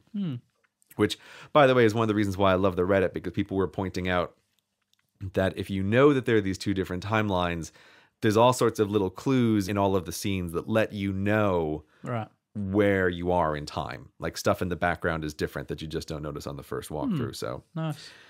So I have to say, like, I just felt like really great show, explored its premise. I liked it a whole lot. I'm frankly a little concerned that there's going to be a season 2 because I feel like it's a nice little self-contained thing. I don't really feel like there's a need for another season here. At the end, I didn't know if they were making season 2 or not, but I did think, well, obviously they're setting up season 2, or you could end it there really classily, but they're going season 2, are they? You can never end it classily, right? It's like, I've seen a couple of shows where I feel like, oh, what a nice complete first season. We could end it there. Oh, there's going to be another one? Like, are we going to go to Samurai Land for season 2 that they hinted at? I feel ready to be disappointed by a second season because the first season was just such a nice self-contained thing. So I really liked it. Was there anything you didn't like? What did you think about all the storylines and the characters and the acting, and what do you think of the character development? You haven't talked about that side of things at all, really. Well, I guess because, again, I was mostly on board with it. I agree with some of the things you say. Like, there were a couple places where I felt like it was dragging a little bit towards the end. But, again, I'm also marathoning these things over 2 days. And I feel like that leads to a very different viewing experience than if you're watching it segmentedly. So I really don't have any major complaints. I just think it was interesting and well done. And I liked it. 2 thumbs up. And it's probably one of the, I'm going to say one of the top TV viewing experiences I've had in a very long time. So I don't actually have a long list of complaints, but I do recognize that there are things that I would complain about in a less well done show, but I was fine with them in this show. I'm very happy with it. I guess, like, a thing that I think is a kind of interesting question, which is not really about the show, but, like, I've been wondering, and I don't have a good answer to this. I would like to know if you would go to Westworld. Like, if this was a real thing, would you go, Brady? I feel like I have no idea how you would answer this. I reckon I would. Yeah, you would? Okay, why would you go? Oh, I like a good adventure. And, I like that it's kind of exclusive and posh as well. Is that part of what you like about it? Interesting. Yeah, it looks like they take care of their customers. You think you get the respect you deserved inside of Westworld? Yeah, and I'd like the adventure of, like, getting to, have adventures with guns and stuff without being scared of dying. So, because I quite like, I like playing paintball and things like that. I always find that quite adventurous, running around the forest and shooting and stuff. Here's the thing that I've wondered, though. So the fakeness of it wouldn't bother you? Like, the fact that it's all set up and that you know that you're protected, that wouldn't undermine it for you? No, I think I would appreciate the safety of it. In the context of it's a place where you go to escape and have adventures, and I wouldn't go there trying to, like, make new friends. But what about you? Would you go to Westworld? Oh my God, yeah, of course. In a heartbeat, I would go. Why? Because that to me seems like the perfect kind of adventure to have, where I don't want to ride around on a horse in the real American West. Yeah. Because I can die of thirst or get stung by a scorpion. Right? And, like, there's all kinds of bad things that can happen. Yeah. And so I would ride around in Westworld for the same reason that I rode around in World of Warcraft, because there is some kind of pleasure to exploring new things. And that could be achieved in this kind of environment. And the fact that it's a safe environment allows you to have a certain kind of more adventurous fun than you normally would. So, oh yeah, I would be on board immediately And also I would go to Westworld. You can keep your samurai world. That sounds really boring and uninteresting. I have no desire to go there. To take it a step further and to take it where the show took it, would you have ethical concerns about what was being done to the hosts? Is it cruel what they're doing to those robots? So that's the interesting question, right? I think if a real life Westworld had this kind of technology and the robots were actually conscious, then to me it's like it's unambiguous. This is morally reprehensible, right? This is essentially slavery. I don't think there's any way you can argue around that if they're conscious.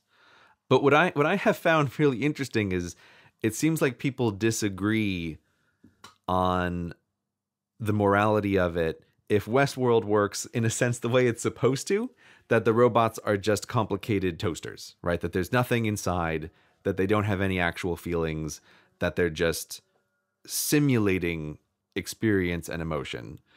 And then I feel like, well, I have no problem with this in the same way that I don't have a problem with Disney's Hall of Presidents, right? Like there's no moral problem there.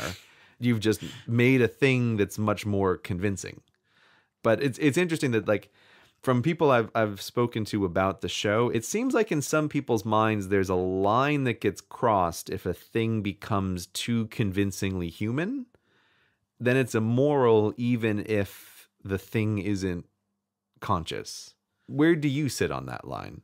What's the question? Is the question that if it seems too human, will I start thinking it's conscious? There's two questions. What I think is the easy question. Yeah. Is Westworld wrong, morally wrong, if the robots inside of it are conscious creatures? Yeah, if they're conscious in the way that I'm conscious. Yeah, in the way that you're conscious, right? So like when people are stabbing them, they're feeling pain. Yeah, stabbing them and raping them and shooting them in the head. And if they're conscious, then yes. Yes. Yeah, that's the easy question. Yeah. The harder question, is it morally wrong if they're not conscious? If they are like a mechanical object that experiences nothing? Then in most cases, no, because it's no different to shooting a bottle off a shelf at a shooting gallery if it's just a inanimate object. Okay, so what do you mean by most cases, though? Well, it does start raising questions where you're tapping into the dark side of the humans. So, you know, if a human's going to this place to start performing depraved acts and feeding and fueling sides of their personality that are morally ambiguous, you could probably have conversations around that. Is it right for, you know, a married man or woman to go to this place and start performing acts and doing things that they wouldn't do in the real world because they can get away with it there? Then you could start having a conversation around that. I don't know where that conversation would take you. But that obviously is questionable, isn't it? Like, you know, you're displaying your murder, you know, or going there to act out your murderous intents. Is that a good thing to do? Is it good for there to be a place where people can act on impulses they wouldn't act on in the real world? Sometimes I think that's okay. Other times maybe not. I don't know. Yeah, I think there's two questions here in this, which is someone's actions in Westworld, even if there's nothing morally wrong because the robots are not feeling anything. Yeah. It feels like it could raise some questions about the person, though. Yeah. Right? Yeah. Like if you know your buddy goes to Westworld and he spends his day torturing the robots slowly and in detailed ways, I'd feel a little uncomfortable letting him take care of my dog for the weekend. Yeah. Right? Because I feel like you're getting some information about the person. Yeah.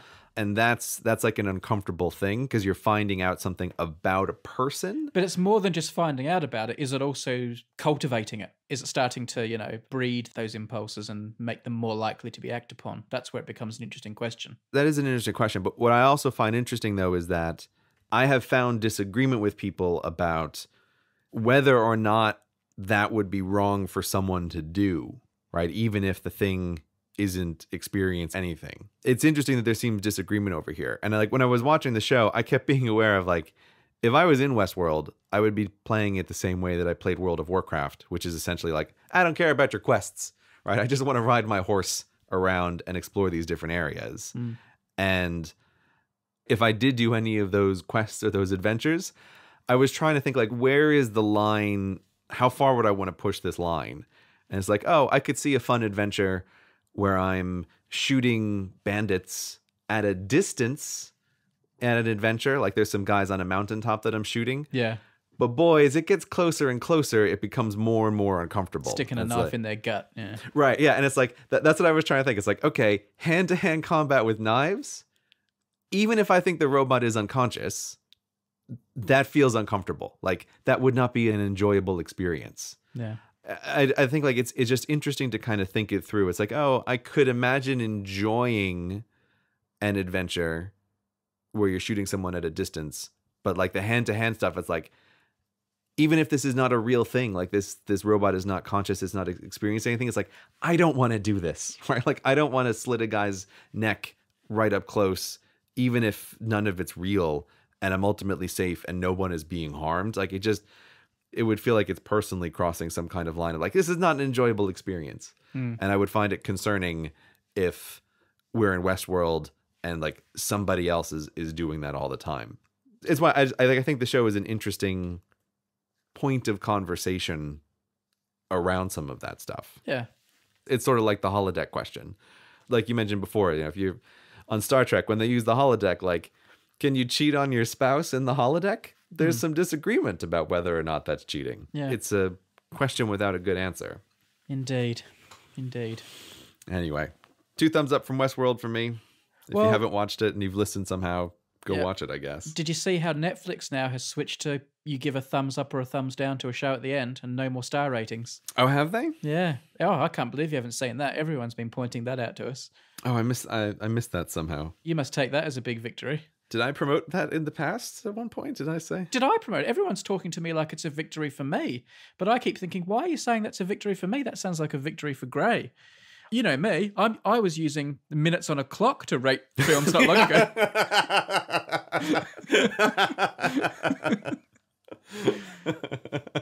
So, if I ever promoted that, I don't remember. but you're more like thumbs up or thumbs down to whether things are good or not. You're not one for like, 3.5 stars or 7 out of 10. You're like thumbs up or thumbs down, aren't you?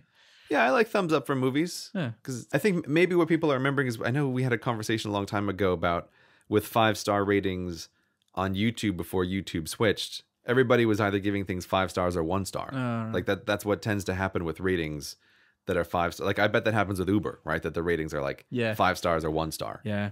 I remember it being born out of you giving a thumbs down to Her, which I couldn't believe. Like, Thumbs down. Strong thumbs down. Yeah. So. I'm sticking by that rating, by the way. Yeah, okay, yeah. Just to be clear. Yeah. I recommend nobody watch Her. It's boring. Right.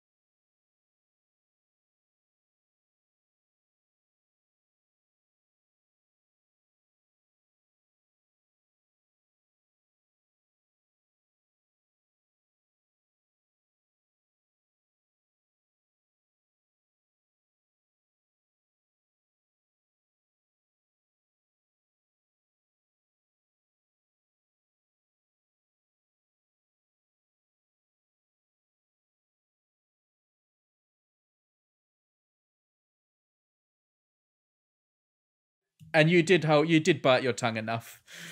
Oh, good. Yeah, I'm glad you thought I bit my tongue enough. Yeah. Right. I let that statement slide. No, that's a compliment to you, by the way. That wasn't like that was like saying you were very gracious. I was sticking a fork in my leg the whole time. Like, yeah. don't say anything. Don't You were say very anything. gracious. You were very gracious.